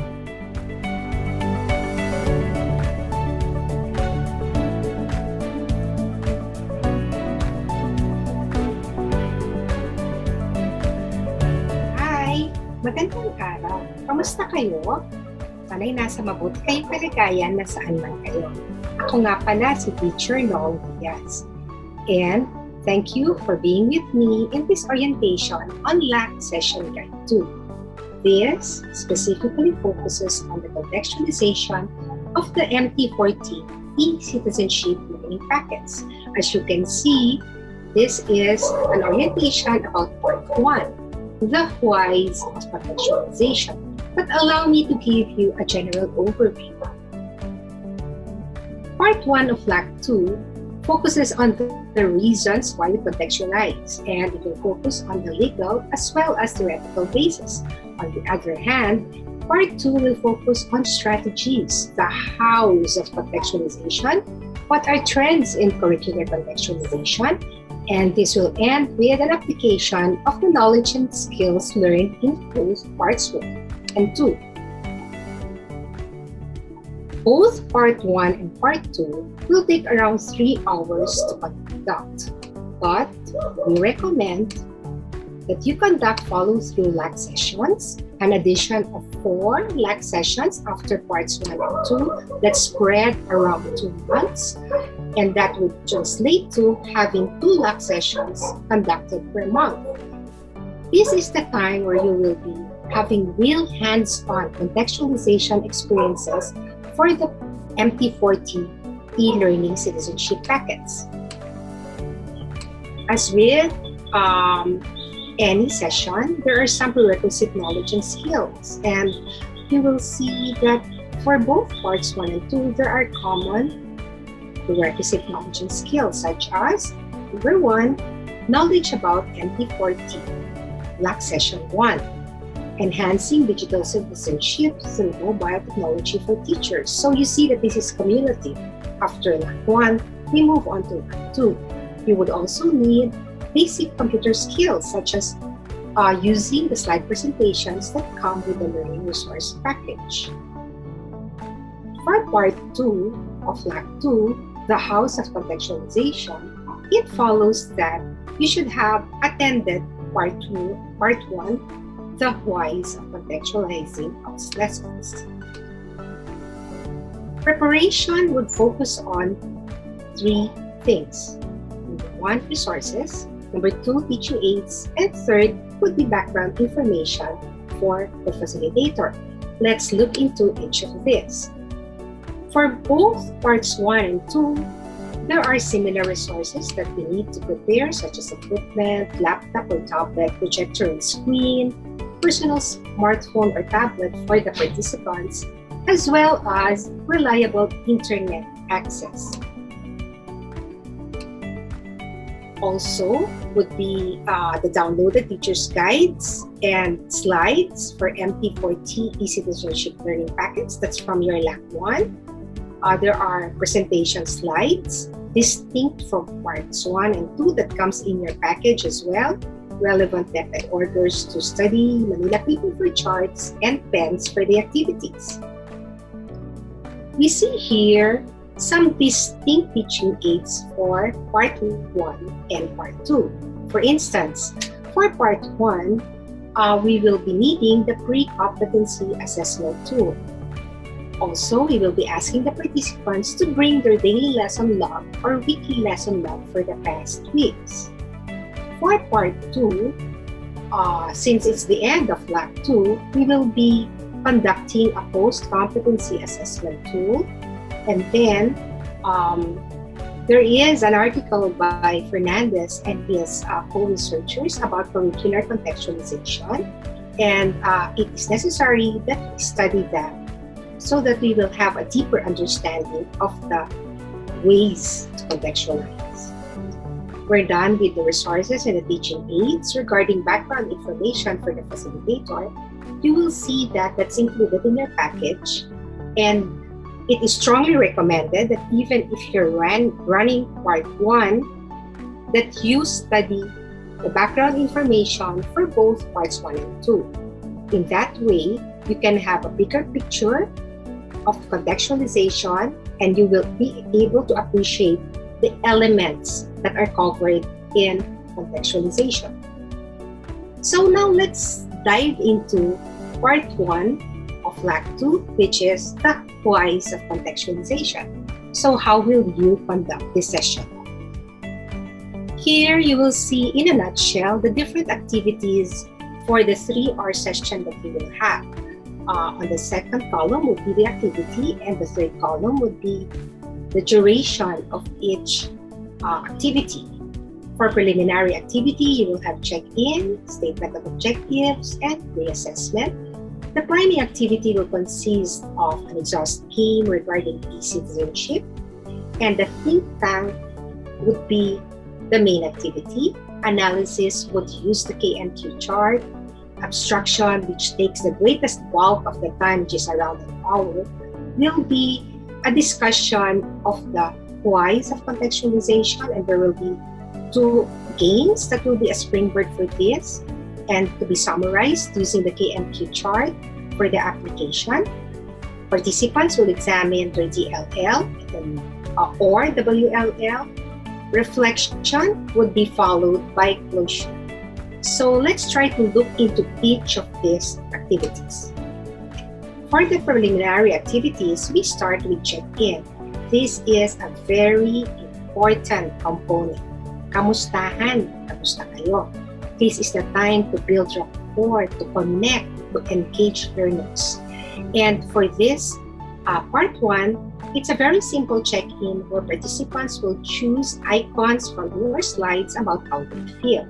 This will be followed by presenting the objectives for the sessions, and this will set the direction. So you will be presenting the objectives for both parts 1 and 2. This is included in your slides. This will help participants to have a bigger picture of what they're into. But we will let them know that for this part 1, we will focus on the first 2 objectives. So there. With objectives done, we now move on to reassessment so that we can identify the competency level of participants. There is actually an online mode of doing this, and your resource package would detail how to do that. The next activity is a priming activity, which we call an exhaust game. And this is simply word association. We ask participants to think of all terms or words that come into their mind when they hear e-citizenship. Ask them to write this down. Okay, and then we will be having a round robin wherein they will be sharing their ideas. What is e-citizenship? Take note of all the responses because we will be synthesizing this, and we will be trying to classify what were the responses mainly about. Was it describing what e-citizenship is all about? Did they give terms such as electronic, emotional intelligence? Or did they give you responses that have to do with the different topics in the e-learning package? There, with that done, we proceed to the main activity. which is actually a think tank where there is a prompt. And this is the prompt that we will give them, the question. As an ALS teacher, why should we contextualize MT4T citizenship lessons for different ages, gender, set up scenarios, indigenous or special groups? Again, we ask them to list down their responses for this. Give them a few minutes. From there, we now discuss their responses and we list it down using this chart. Actually, we call this the K&Q chart, but the responses of the participants will be documented in the first column. What would help is that you tally how many participants would give the same response as to why did I contextualize? Why should I contextualize? That would help you in your analysis.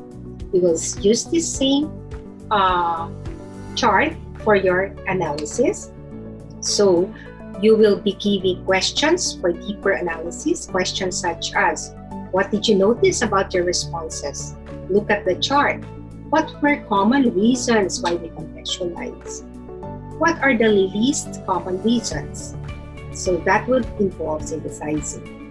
That moves us now to the abstraction, wherein the whys of contextualization will be separated into two sections. We discussed first the legal basis, followed by theoretical basis. But as you can see, both will use a game as springboards for the discussion. For the legal basis, the game is called What's That Word? So how does that go? It's actually a paired word, and you will ask the participants to choose the word from options given a particular description. They will now write their response, the letter of the response, on a slip of paper, and they will show that after, let's say, 10 seconds. So let's try that. All of the words that we will be having with the participants are all related to the topic of part 1. So come, join me in this activity. What's that word? It is the educational process of relating the curriculum to a particular setting, situation, or area of application to make the competencies relevant, meaningful, and useful to all learners. What's that word? Is it A, setting related, B, contextualization, C, conceptualization, or D, competency based? Then do a countdown, 10, 9, 8, 7, 6, 5 until 0, and then ask them to write down the letter of the response and show it to everyone. How about you? Ano po ba ang sagot nyo? So the answer is letter B. That description refers to contextualization. After giving the correct answer, this is very important that you get insights of the participants about the concept prior to further elaboration. So this goes on for all things that we will discuss. We always draw from their experiences. This will help your participants to have ownership of this LAC session process. It means that we acknowledge and validate the knowledge and rich experiences that they bring to the LAC session. Are you ready for the next word? Okay, so before we go to the next word, this is part of your slide wherein you will be elaborating on why we contextualize, which is mainly to have meaningful, relevant, useful learning sessions with them. So let's go to the next word. What's that word? When we plan our lesson and consider the context of the community where the learner lives, there are some clues there in that description.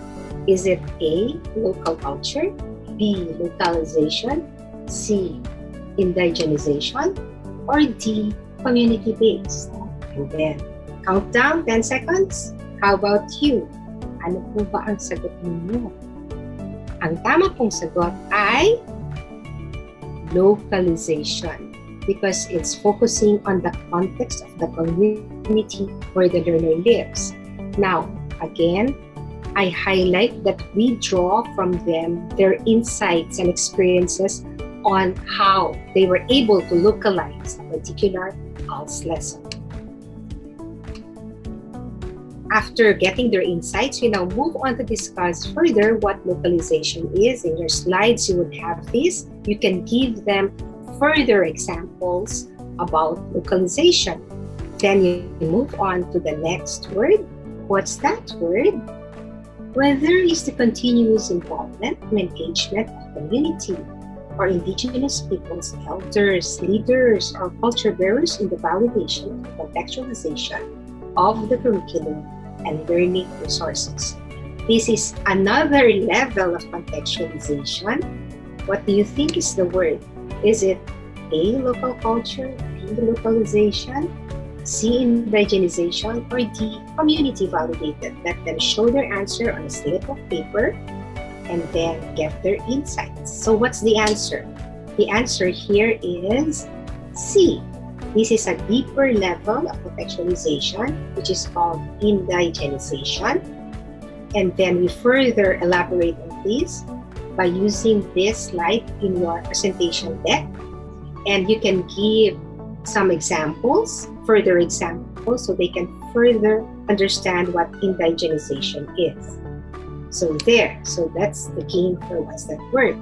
You move on now to talk about legal basis for contextualization, specifically RA 10533, the Enhanced Basic Education Act of 2013, and Section 10.2 specifically talks about the curriculum. What are the standards and principles? This slide is very important. You can ask them to read the slide. The participants can read the lines. The curriculum shall be learner-centered, inclusive, developmental, relevant, responsive, and research-based, gender and culture-sensitive, contextualized, and also global. So there. So we can move on. There are still items in that RA. For instance, Section F that talks about adhering to the principles of MTBMLE. Item H talks about flexibility so that we can further enhance the curriculum. So we further discuss this with the participants.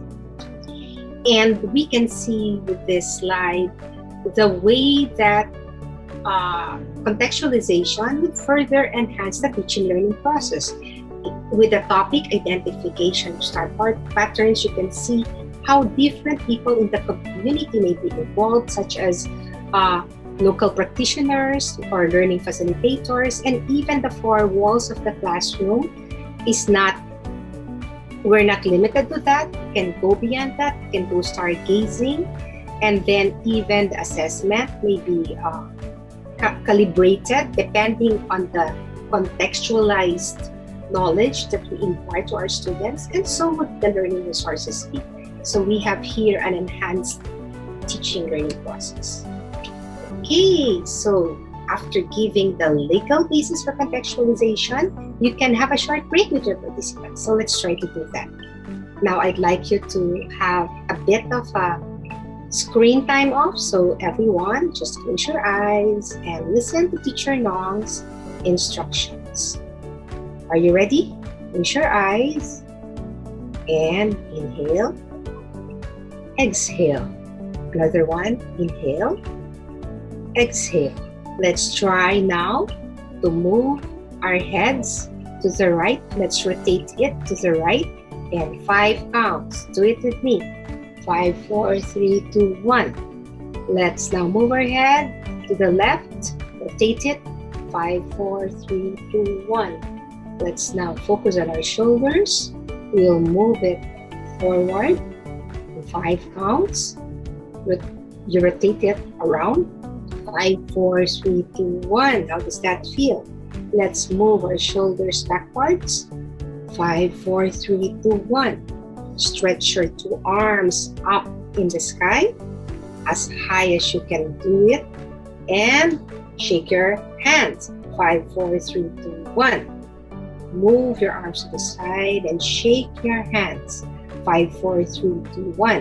At this point, point with your eyes closed, I request you to all stand up and rotate your hips to the right.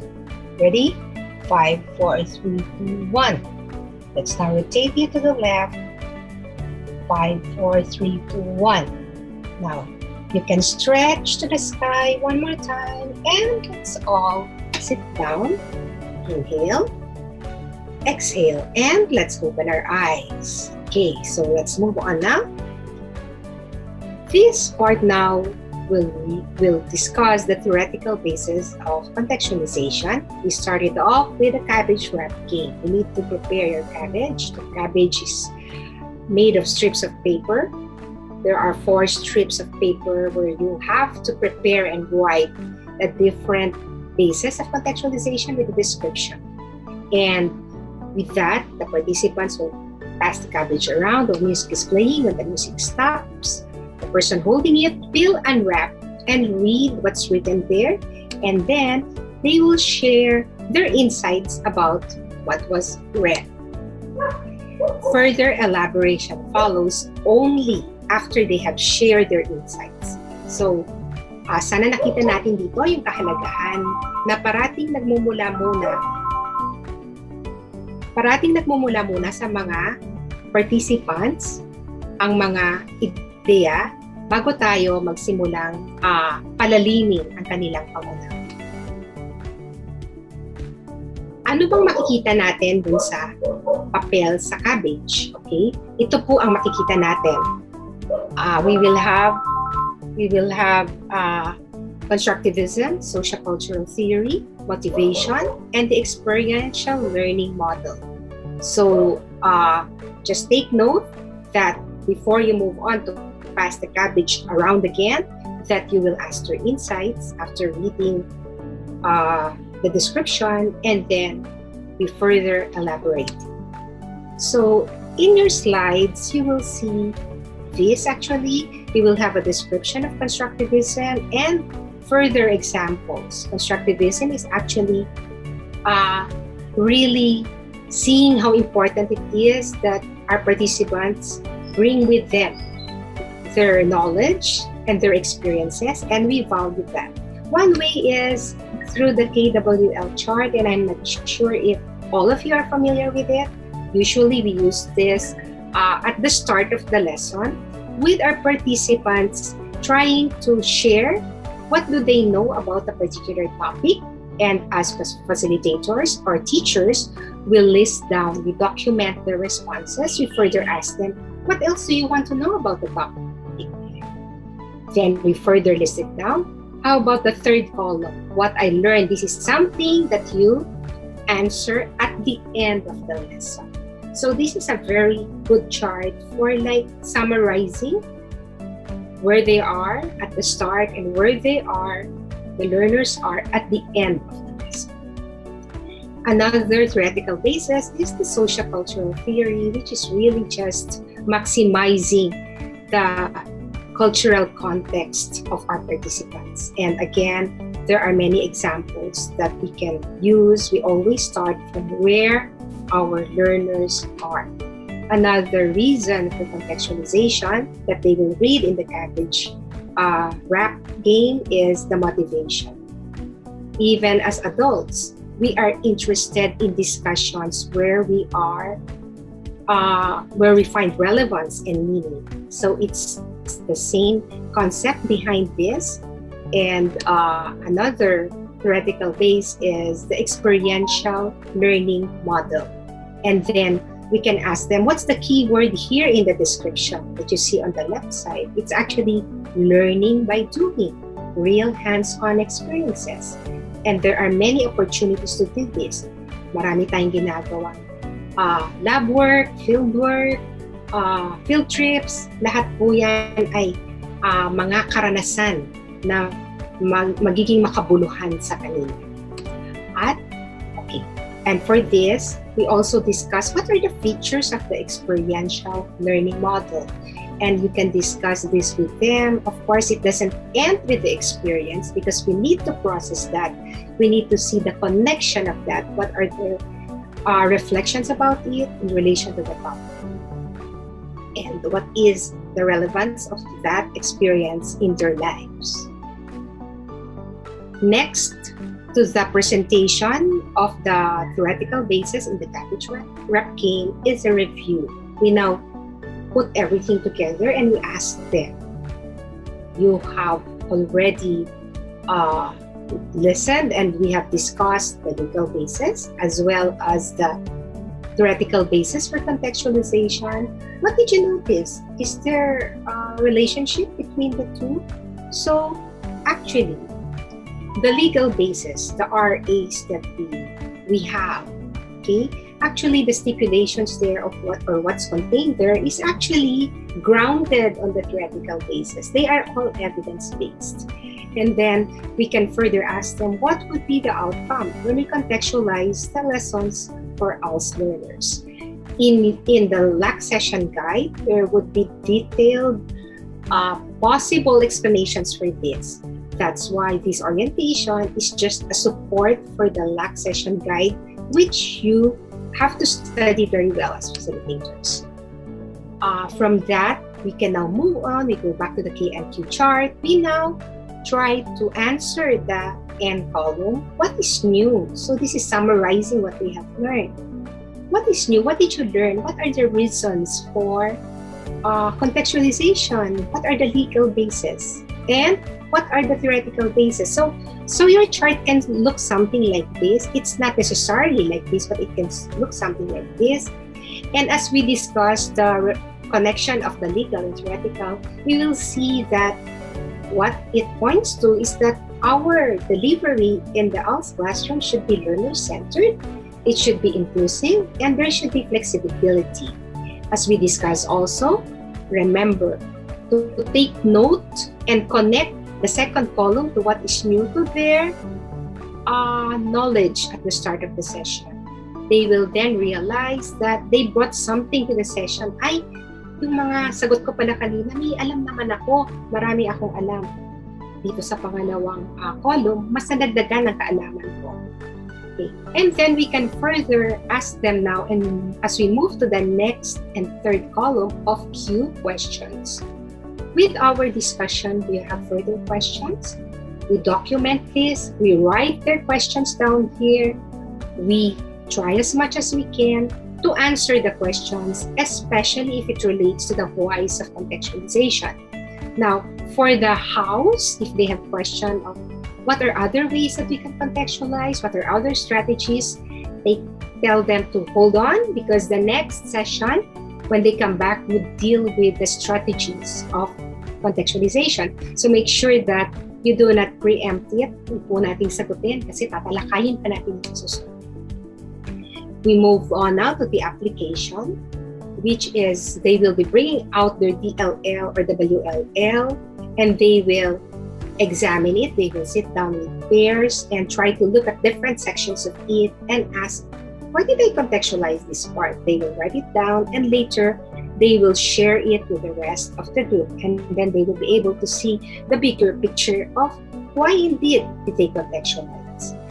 Reflection would follow next, wherein participants will be asked to share their insights and also why is this important for me as an ALS teacher, the whys of contextualization. We end the session with a closure. We have reminders for them to connect with the FB group perhaps of the ALS teachers. It's important to network because we have something to share and we gain additional knowledge. We also give things, what do they have to do? Endpoints are very important, so closure is important. What will they do next that will connect to what they learned today?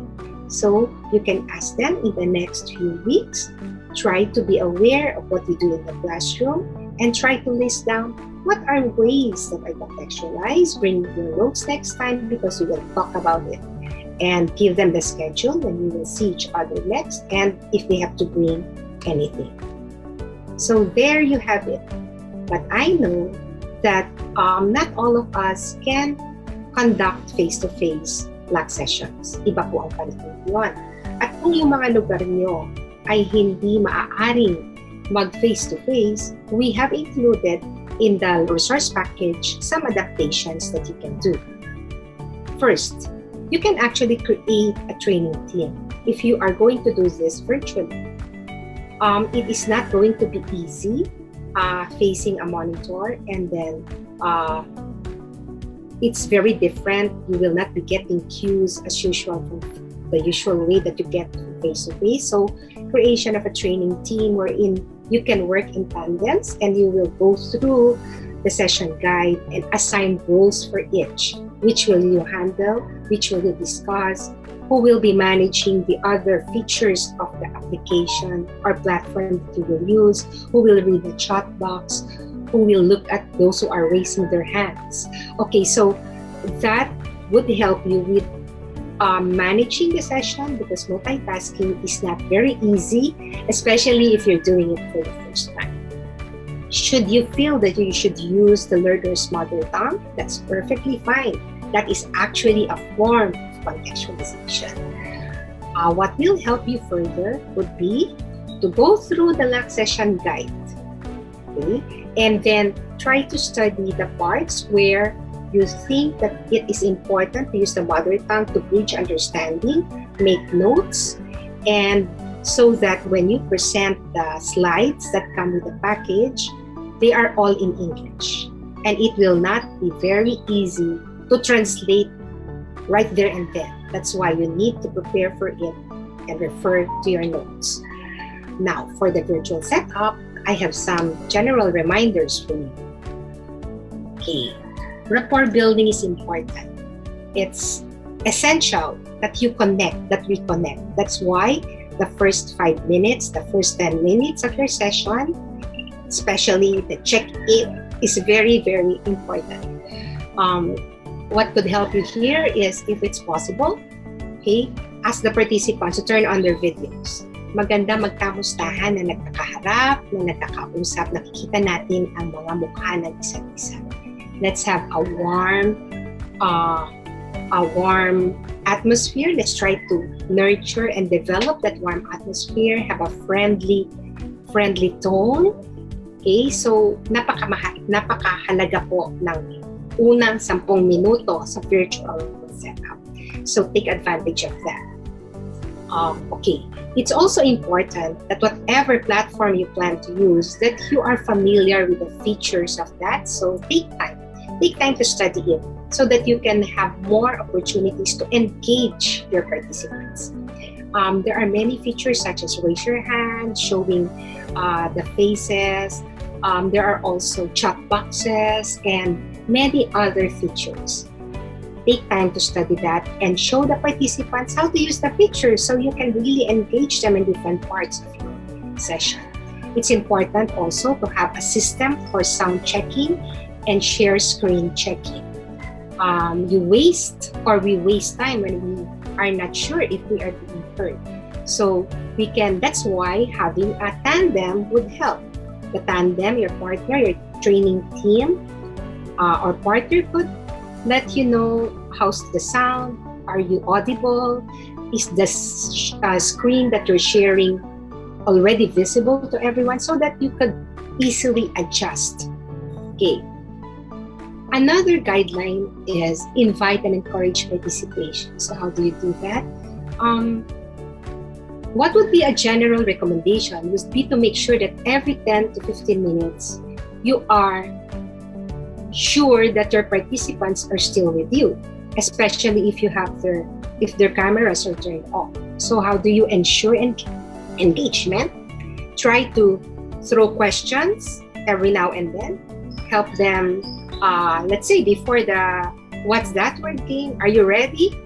Show a thumbs up, and then you can check if someone is not showing a thumbs up. You can perhaps tell them, or if you cannot use the feature, say yes in the chat box. So there are many ways that we can invite and encourage them and give them a lot of appreciation when they do. Tell them, I'm very happy that all showing your thumbs up, that you're giving me feedback. This is helping me move on.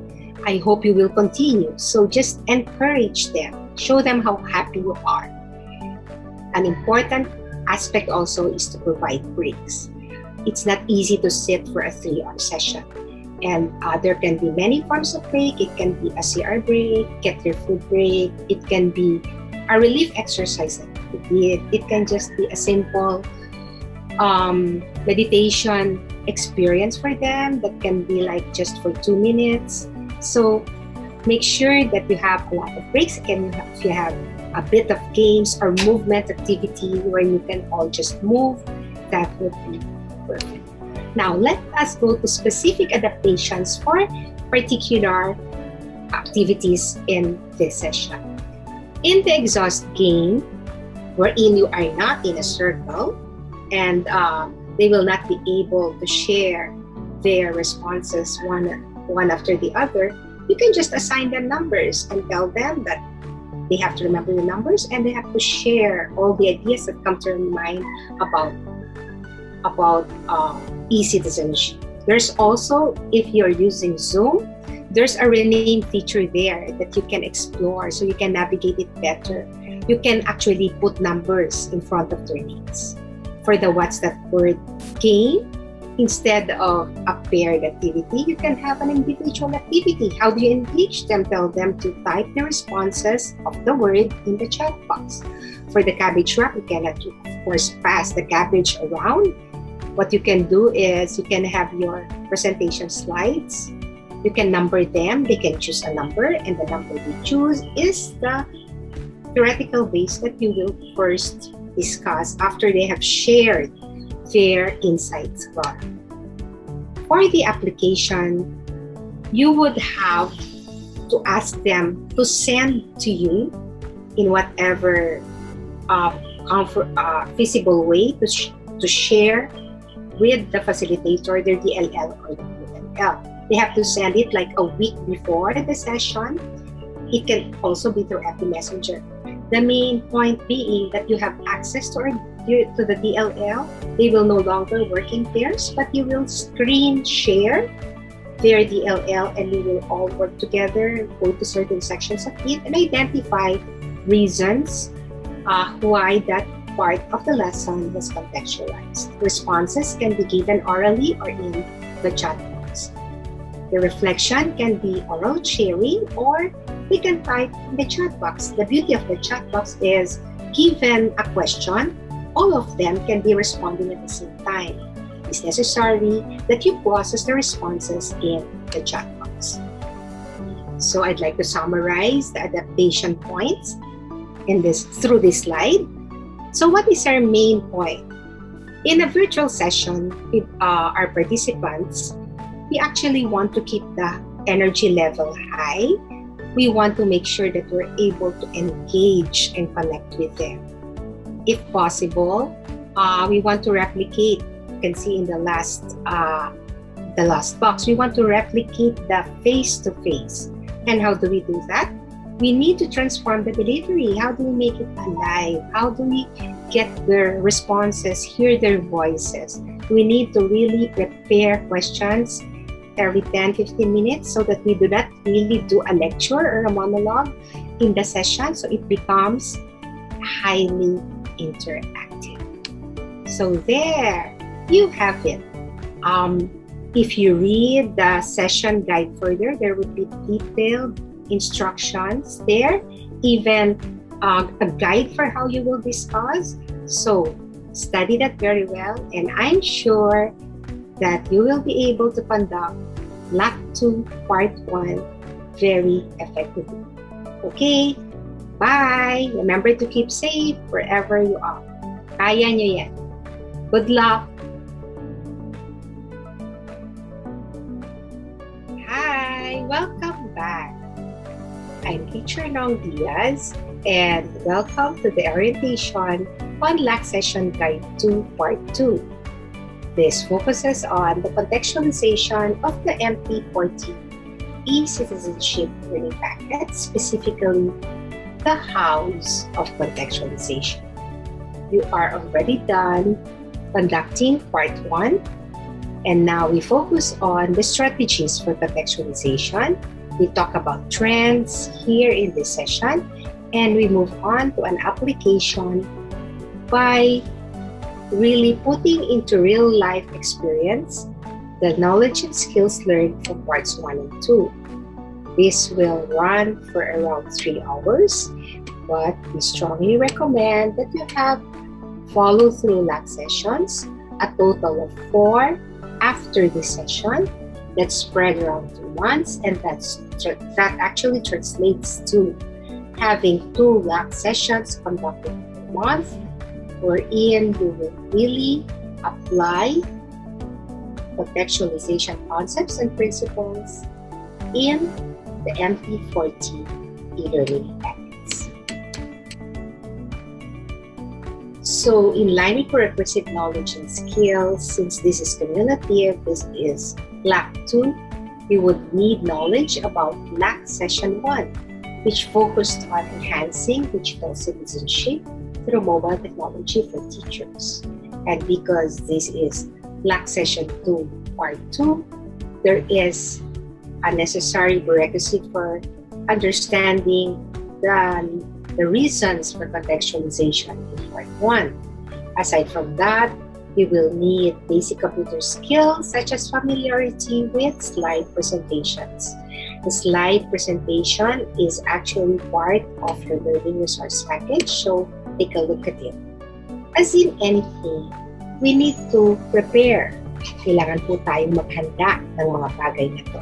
So, that would include resources, teaching aids, and background information for facilitators like you. Again, that's included in the resource package. Make sure that you study that so that you have a bigger picture of contextualization and you appreciate the elements in line with that. Let's move on to the resources. So, these will be the same resources as in Part 1, equipment, laptop or tablet, projector and screen, personal smartphone or tablet for the participants, and we hope that you have reliable internet access. For the teaching aids, you would need the downloaded teacher's guides and PowerPoint slides from LAC 1 MT4T Citizenship learning packets. There are presentation slides for this session. An understanding of relevant method orders is important, and for the activities, you would need Manila paper and pens. There is also a need to prepare the post-competency assessment tools. This is the end of LAC 2, and also there is an article by Fernandez and his co-researchers about curricular contextualization. You can further study that. The link is available in the resource section of the package. We can now dive into the hows of contextualization. How do we conduct this Part 2? In a nutshell, what you see here would be the different activities for the session and the duration of each activity. We start with the preliminary activity of check-in and presenting the objectives. The priming activity focuses on a round-robin sentence completion, and the main activity is actually a pictorial representation of their ideas about ways to contextualize. The analysis will use a semantic web. The abstraction, which is the meat of this session, will start with the jumbled letters game before the discussion. Application is twofold. It focuses first on contextualizing e-citizenship lessons and drafting an action plan. The closure happens after the reflection of key insights, and it ends with a post-assessment of LAC 2. Okay, let's now move on to the preliminary activities. We start with a check-in. As I mentioned in the other orientation, this is very important. The first 10 minutes is when we build rapport, we engage, we connect, we create a climate wherein our participants will be comfortable. Sana po magaan ang loob nila para makisali sa session na po.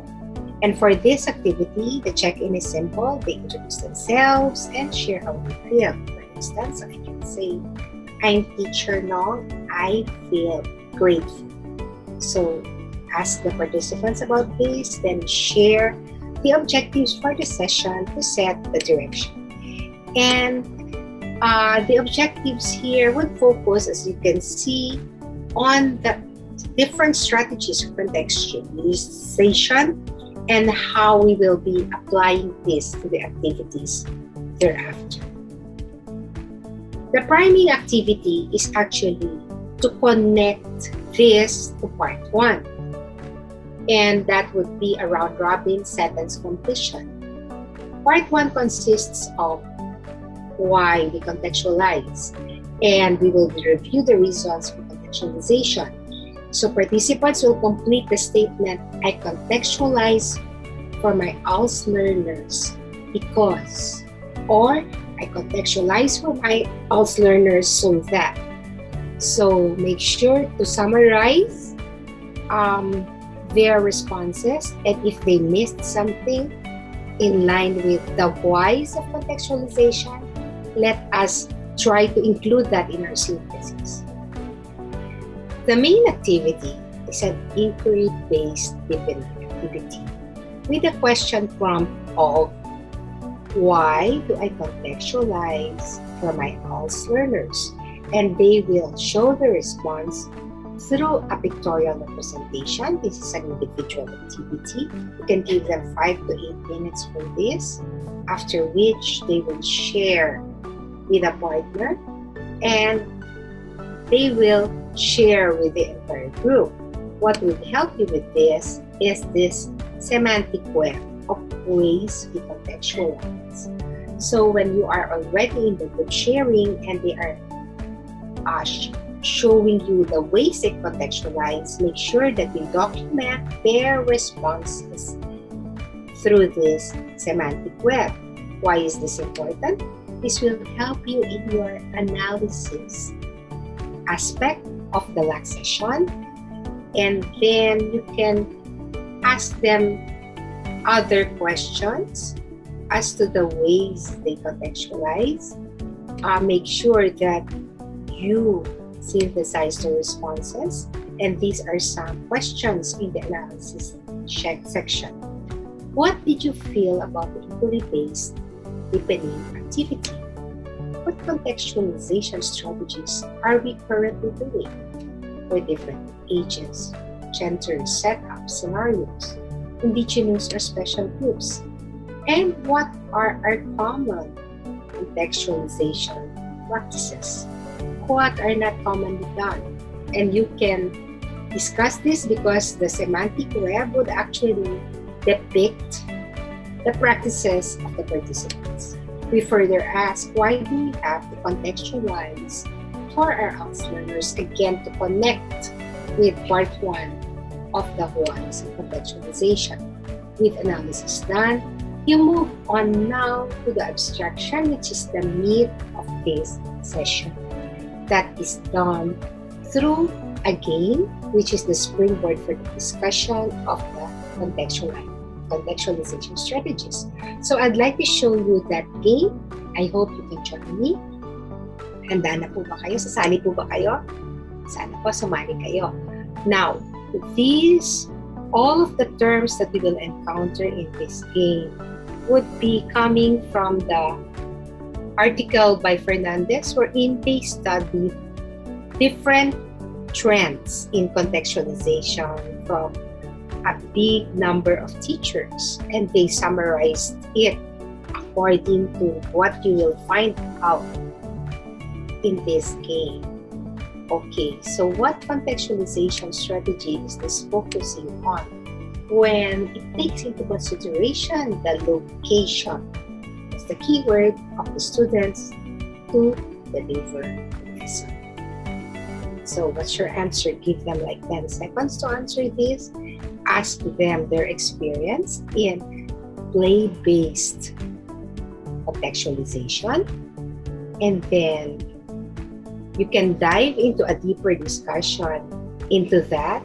The slides in your package will show you this slide wherein there will be more examples, and it is important that you connect this discussion to part 1 What will be place-based ideas that you learned in the whys of contextualization?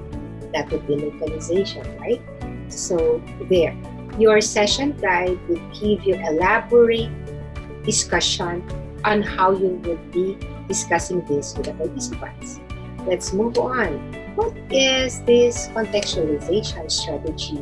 Where you plan the lessons and emphasize the center of the learning process. So who is the center of the learning process? So the focus on the, yes, student. So again, ask their insights and their practices in line with this before you dive into a deeper discussion of how this is done. This is when we take into consideration the characteristics of our students, their capabilities, what are their interests, and we try to incorporate that in the way that we deliver the lesson. Next, what contextualization strategy would focus on the instructional strategies and processes that the teacher uses, which leads to a better understanding of concepts.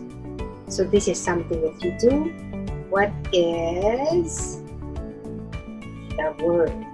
It's based on pedagogical practice. So what are the instructional practices that we do? One example of this is when we try to integrate the lesson to other subject matters and other concepts.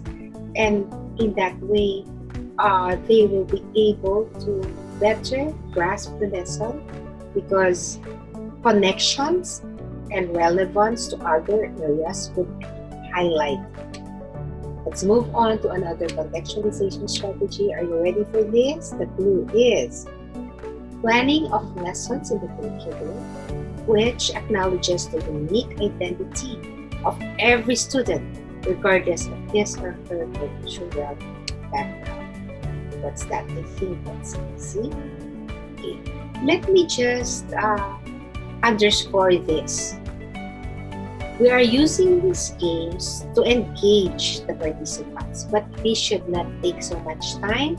So in case they are not able to guess the word, you can give more clues. For example, you can say that this first word starts with R. Okay, so this should not take much time. So what is this? This is respect for diversity as the insights of the participants. This is actually celebrating the uniqueness of every learner in our classroom, regardless of who they are, as ways that they are able to do this. Let's move on to the next strategy. That would be a contextualization that addresses the concepts or subjects that students find hard to understand. What do we do about these content concepts? This is based on, what is the word? Disciplinary context. So you may ask them for certain concepts that are difficult to understand, let's say in math or science, how do you simplify it? And from their experiences, you can now dive into giving more examples. So there. Now that you have presented the different strategies and we have connected it to part one, the whys of contextualization, we can ask these questions. Did you notice how these approaches overlap? They are not distinct in themselves.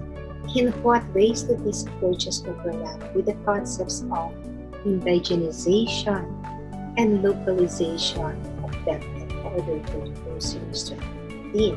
Actually, there is a great overlap, which shows us that the content of part 2 is not distinct from part 1. And we can further ask them, how can we apply this as we contextualize our citizenship lessons to address the unique circumstances of us learners? We move on to what would be the outcome when we contextualize the lessons for its learners. So I would like to stress at this point the need for connections. We do not discuss, for example, this session in isolation. We want them to connect it to part 1 and even to LAC 1.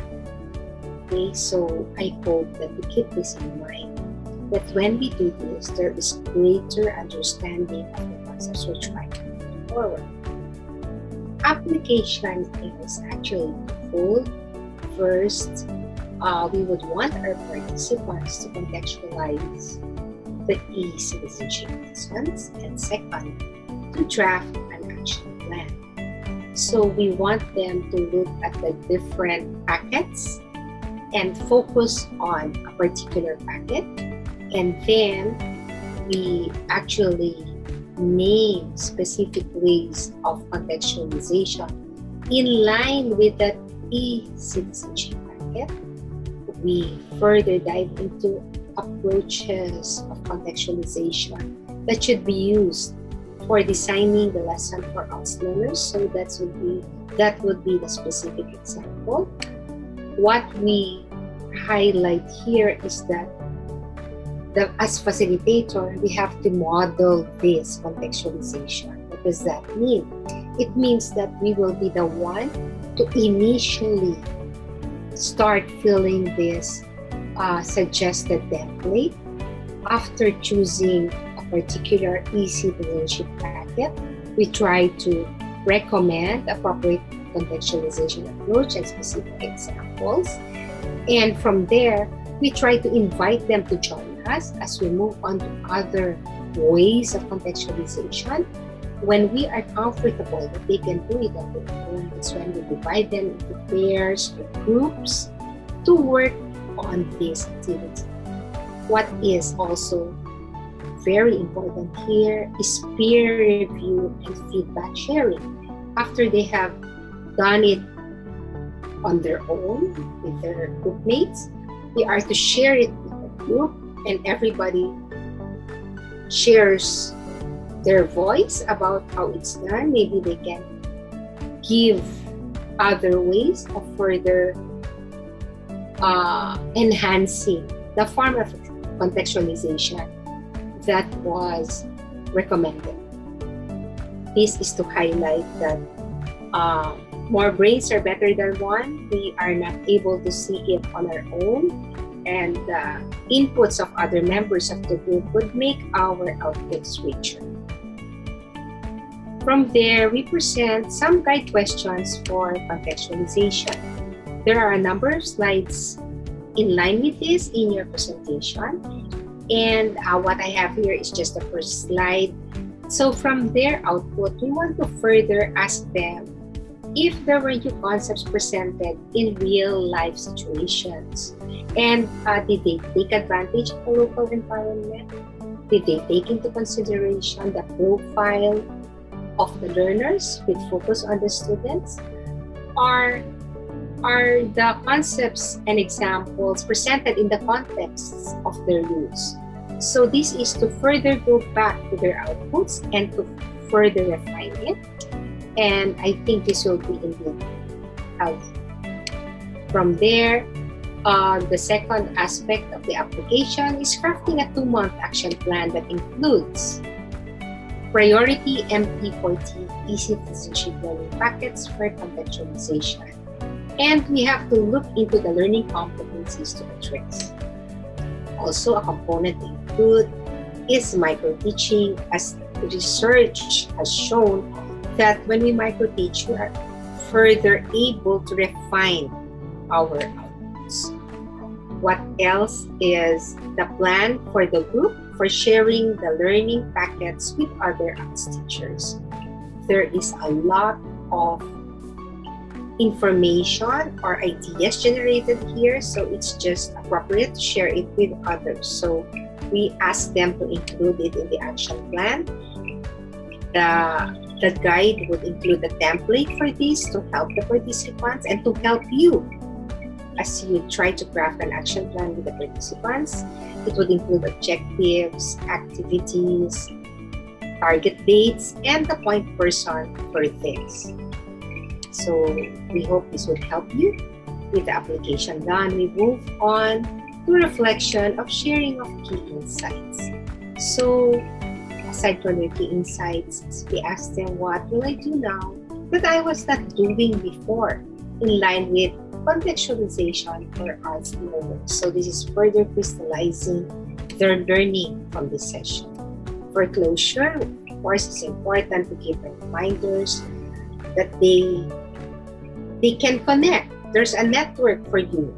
The ALS FB group, if you have that. And what do they have to do? What's the schedule for the next sessions? What do they have to bring with them? Tasks unfinished. What do they have to bring? And the closure ends with a post-LAC session competency assessment. Let's move on now to adaptations. We understand that not everyone would be able to deliver this LAC session face-to-face. So if it's not safe for you, we have some recommendations, such as the creation of a training team. You can have a tandem. It would be easier for you to conduct it with someone. So you can have a pair, you can look at the session guide, assign roles, and then that will be easier for you rather than a single individual multitasking everything. So assign is going to discuss, over this, is going to look at the chat box, is going to look at the responses of the participants. And if you're going to use your learner's mother tongue, that's okay.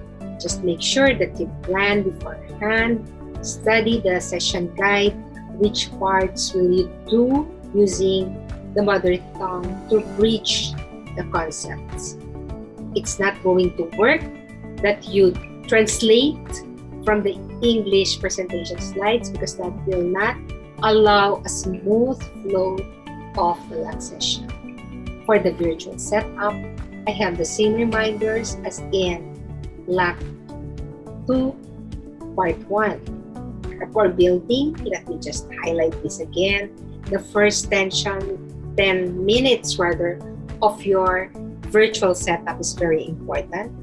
Make sure that you are able to connect, that the participants are comfortable with having their voices heard.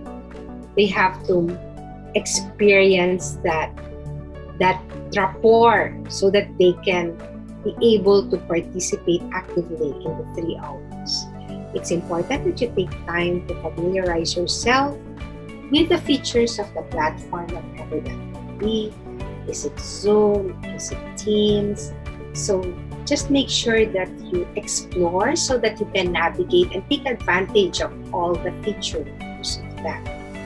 Of course, you have to show the participants how to use the features, whether it's a chat box, that's the different icons, the raising of hands, the showing of happy faces, and make sure that you have a mechanism to sound check and to share screen check.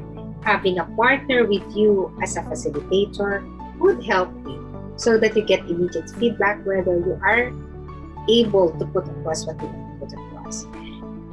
This is one of the more challenging aspects to invite and encourage participation. I would recommend that every 10 to 15 minutes, you check if your participants are still with you. Nandun pa ba sila? Baka may iba na po silang ginagawa dahil naka-off ang camera nila. So the way to hear their voices and to make sure that they are still engaged is to throw questions every now and then. For the jumbled letter games, rather jumbled letters game, ask them, handa na ba kayo? Show a thumbs up. And for somebody who doesn't show a thumbs up, you can call on them and ask how they are. Equally important is providing breaks. It's not easy to have a 3-hour LAC session.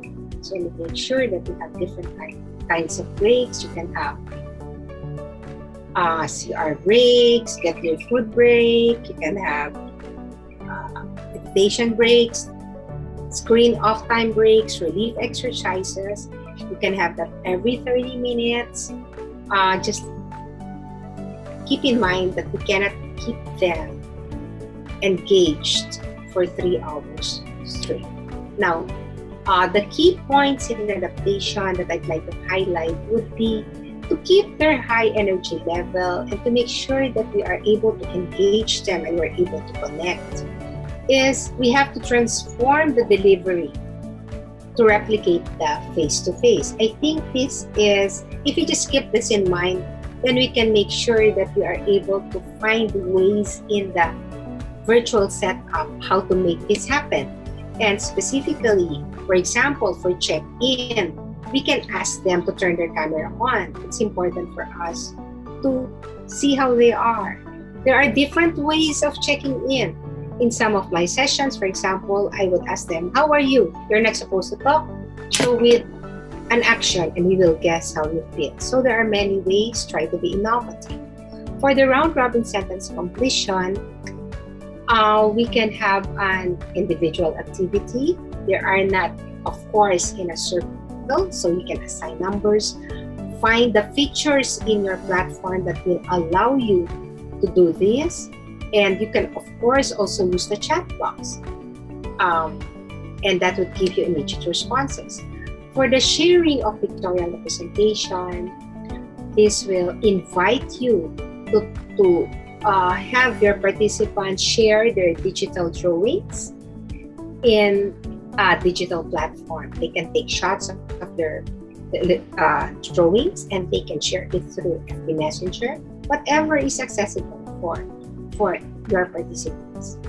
For the Think, Pair, Share, you can assign partners in digital platforms. There can be FB Messenger assignments, or some platforms would have breakout rooms. So try to navigate and learn more about that.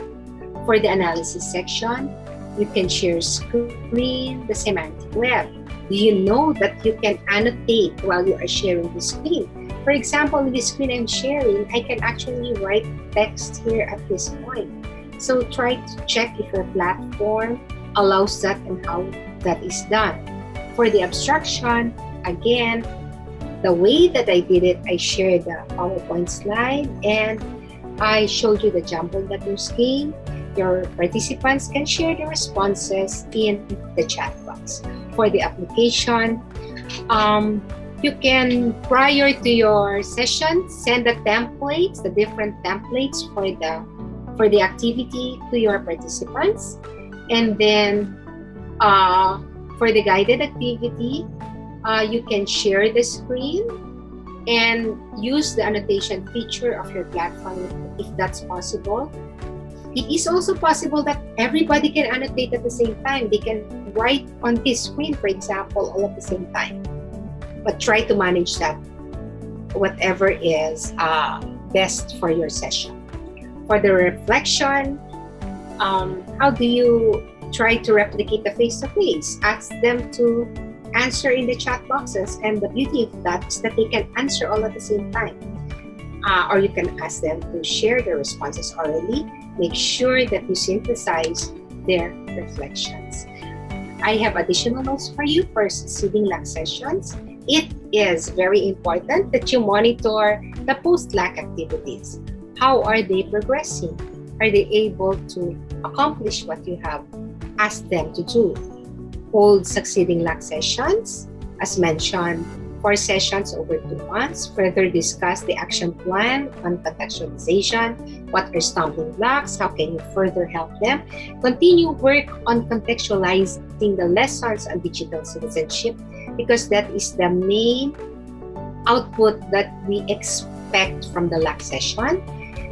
And then in writing and reviewing the contextualized DLL or WLL, we want our participants to identify and include the learning competencies from the K-12 BEC for us, because this is the only way that we can make it relevant. We can either work collaboratively in groups or through a self-paced activity, depending on the comfort level of your participants. What is important is there is peer review.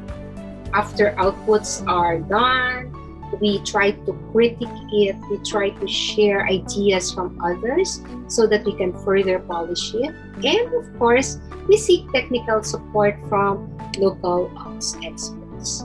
When the contextualized DLL and WLL in line with the MT4T learning packets are already done, we include micro-teachings of the DLL to further refine the DLL, and then we validate the outputs by sharing with a network of ALS teachers in their FB group perhaps, or in other formats.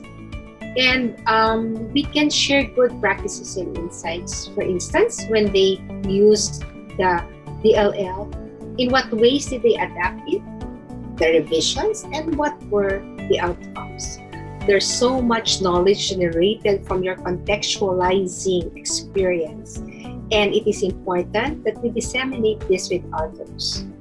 Sayang naman po, di ba, kung hindi naman magagamit na mas maraming ALS teachers. So there. It's now time to stand up and stretch a bit. You're now ready to run the LAC Session 2 Part B.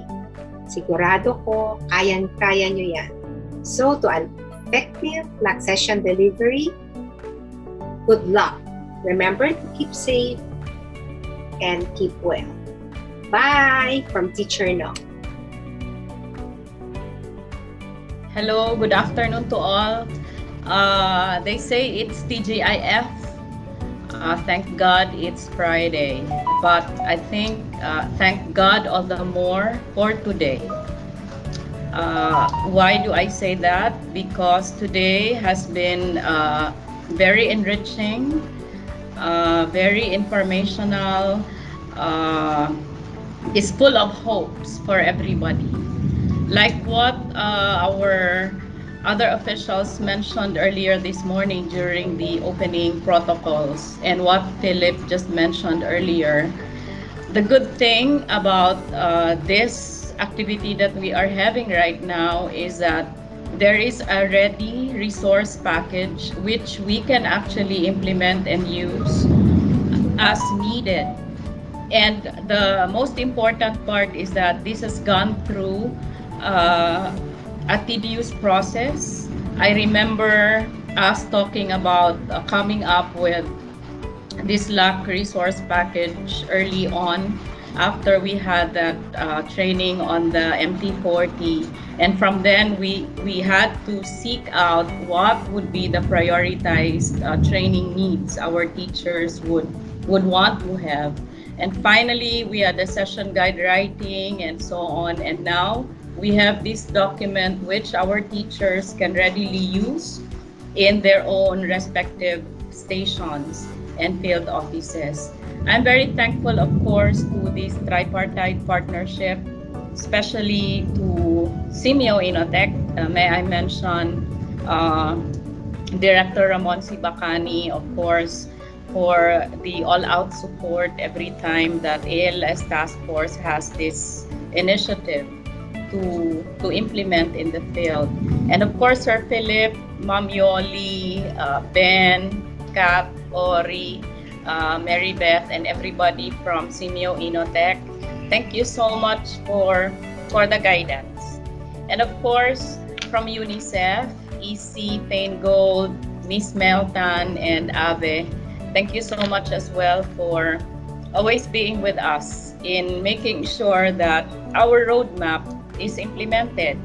As you see, we value very much our teachers being at the heart of the learning intervention in ALS. We always want that our teachers will be prepared, be given the right skills, be retooled, so that they will be able to deliver the services that are expected from them. May I also mention the ALS Task Force family, of course, the focal person, Dean Banzuela. Thank you for being so patient as well in making sure that everything is prepared and delivered effectively. Sure, there are problems along the way. Problems are inevitable, but these problems give meaning to our work. because we have to come up with ways and means to go over them. And today is just a clear representation of that. Being prepared, however, in the course of implementation, we always meet challenges along the way. And that, I think, will happen as well as we go through implementation in the field. But the good thing is that these are lessons we learn every day, and we improve on the lessons that we take in.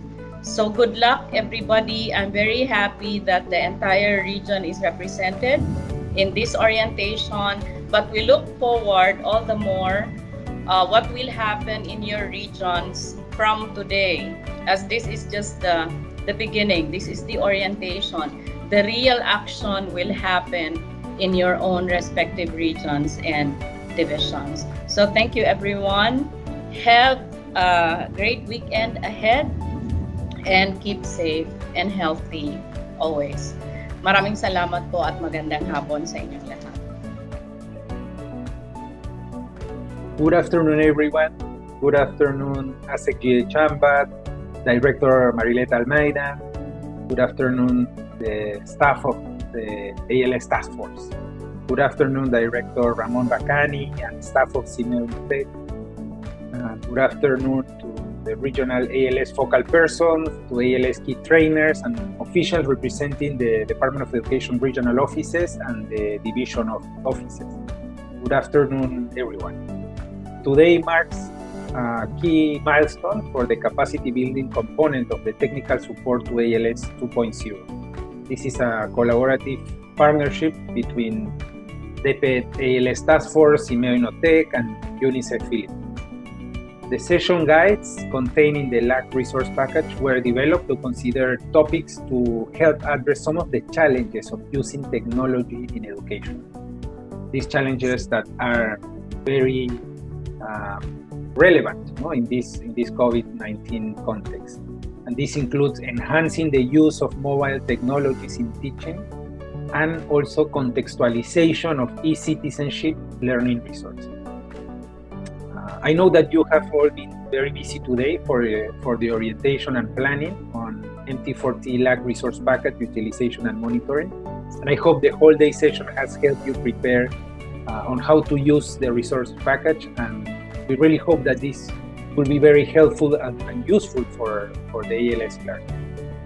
I would like to recognize the invaluable contribution of those who work behind the scenes in realizing the LAC Resource Package, and this includes official and staff of the Department of Education ALS Task Force and SEAMEO INNOTECH. UNICEF Philippines continues to find it a pleasure and a privilege working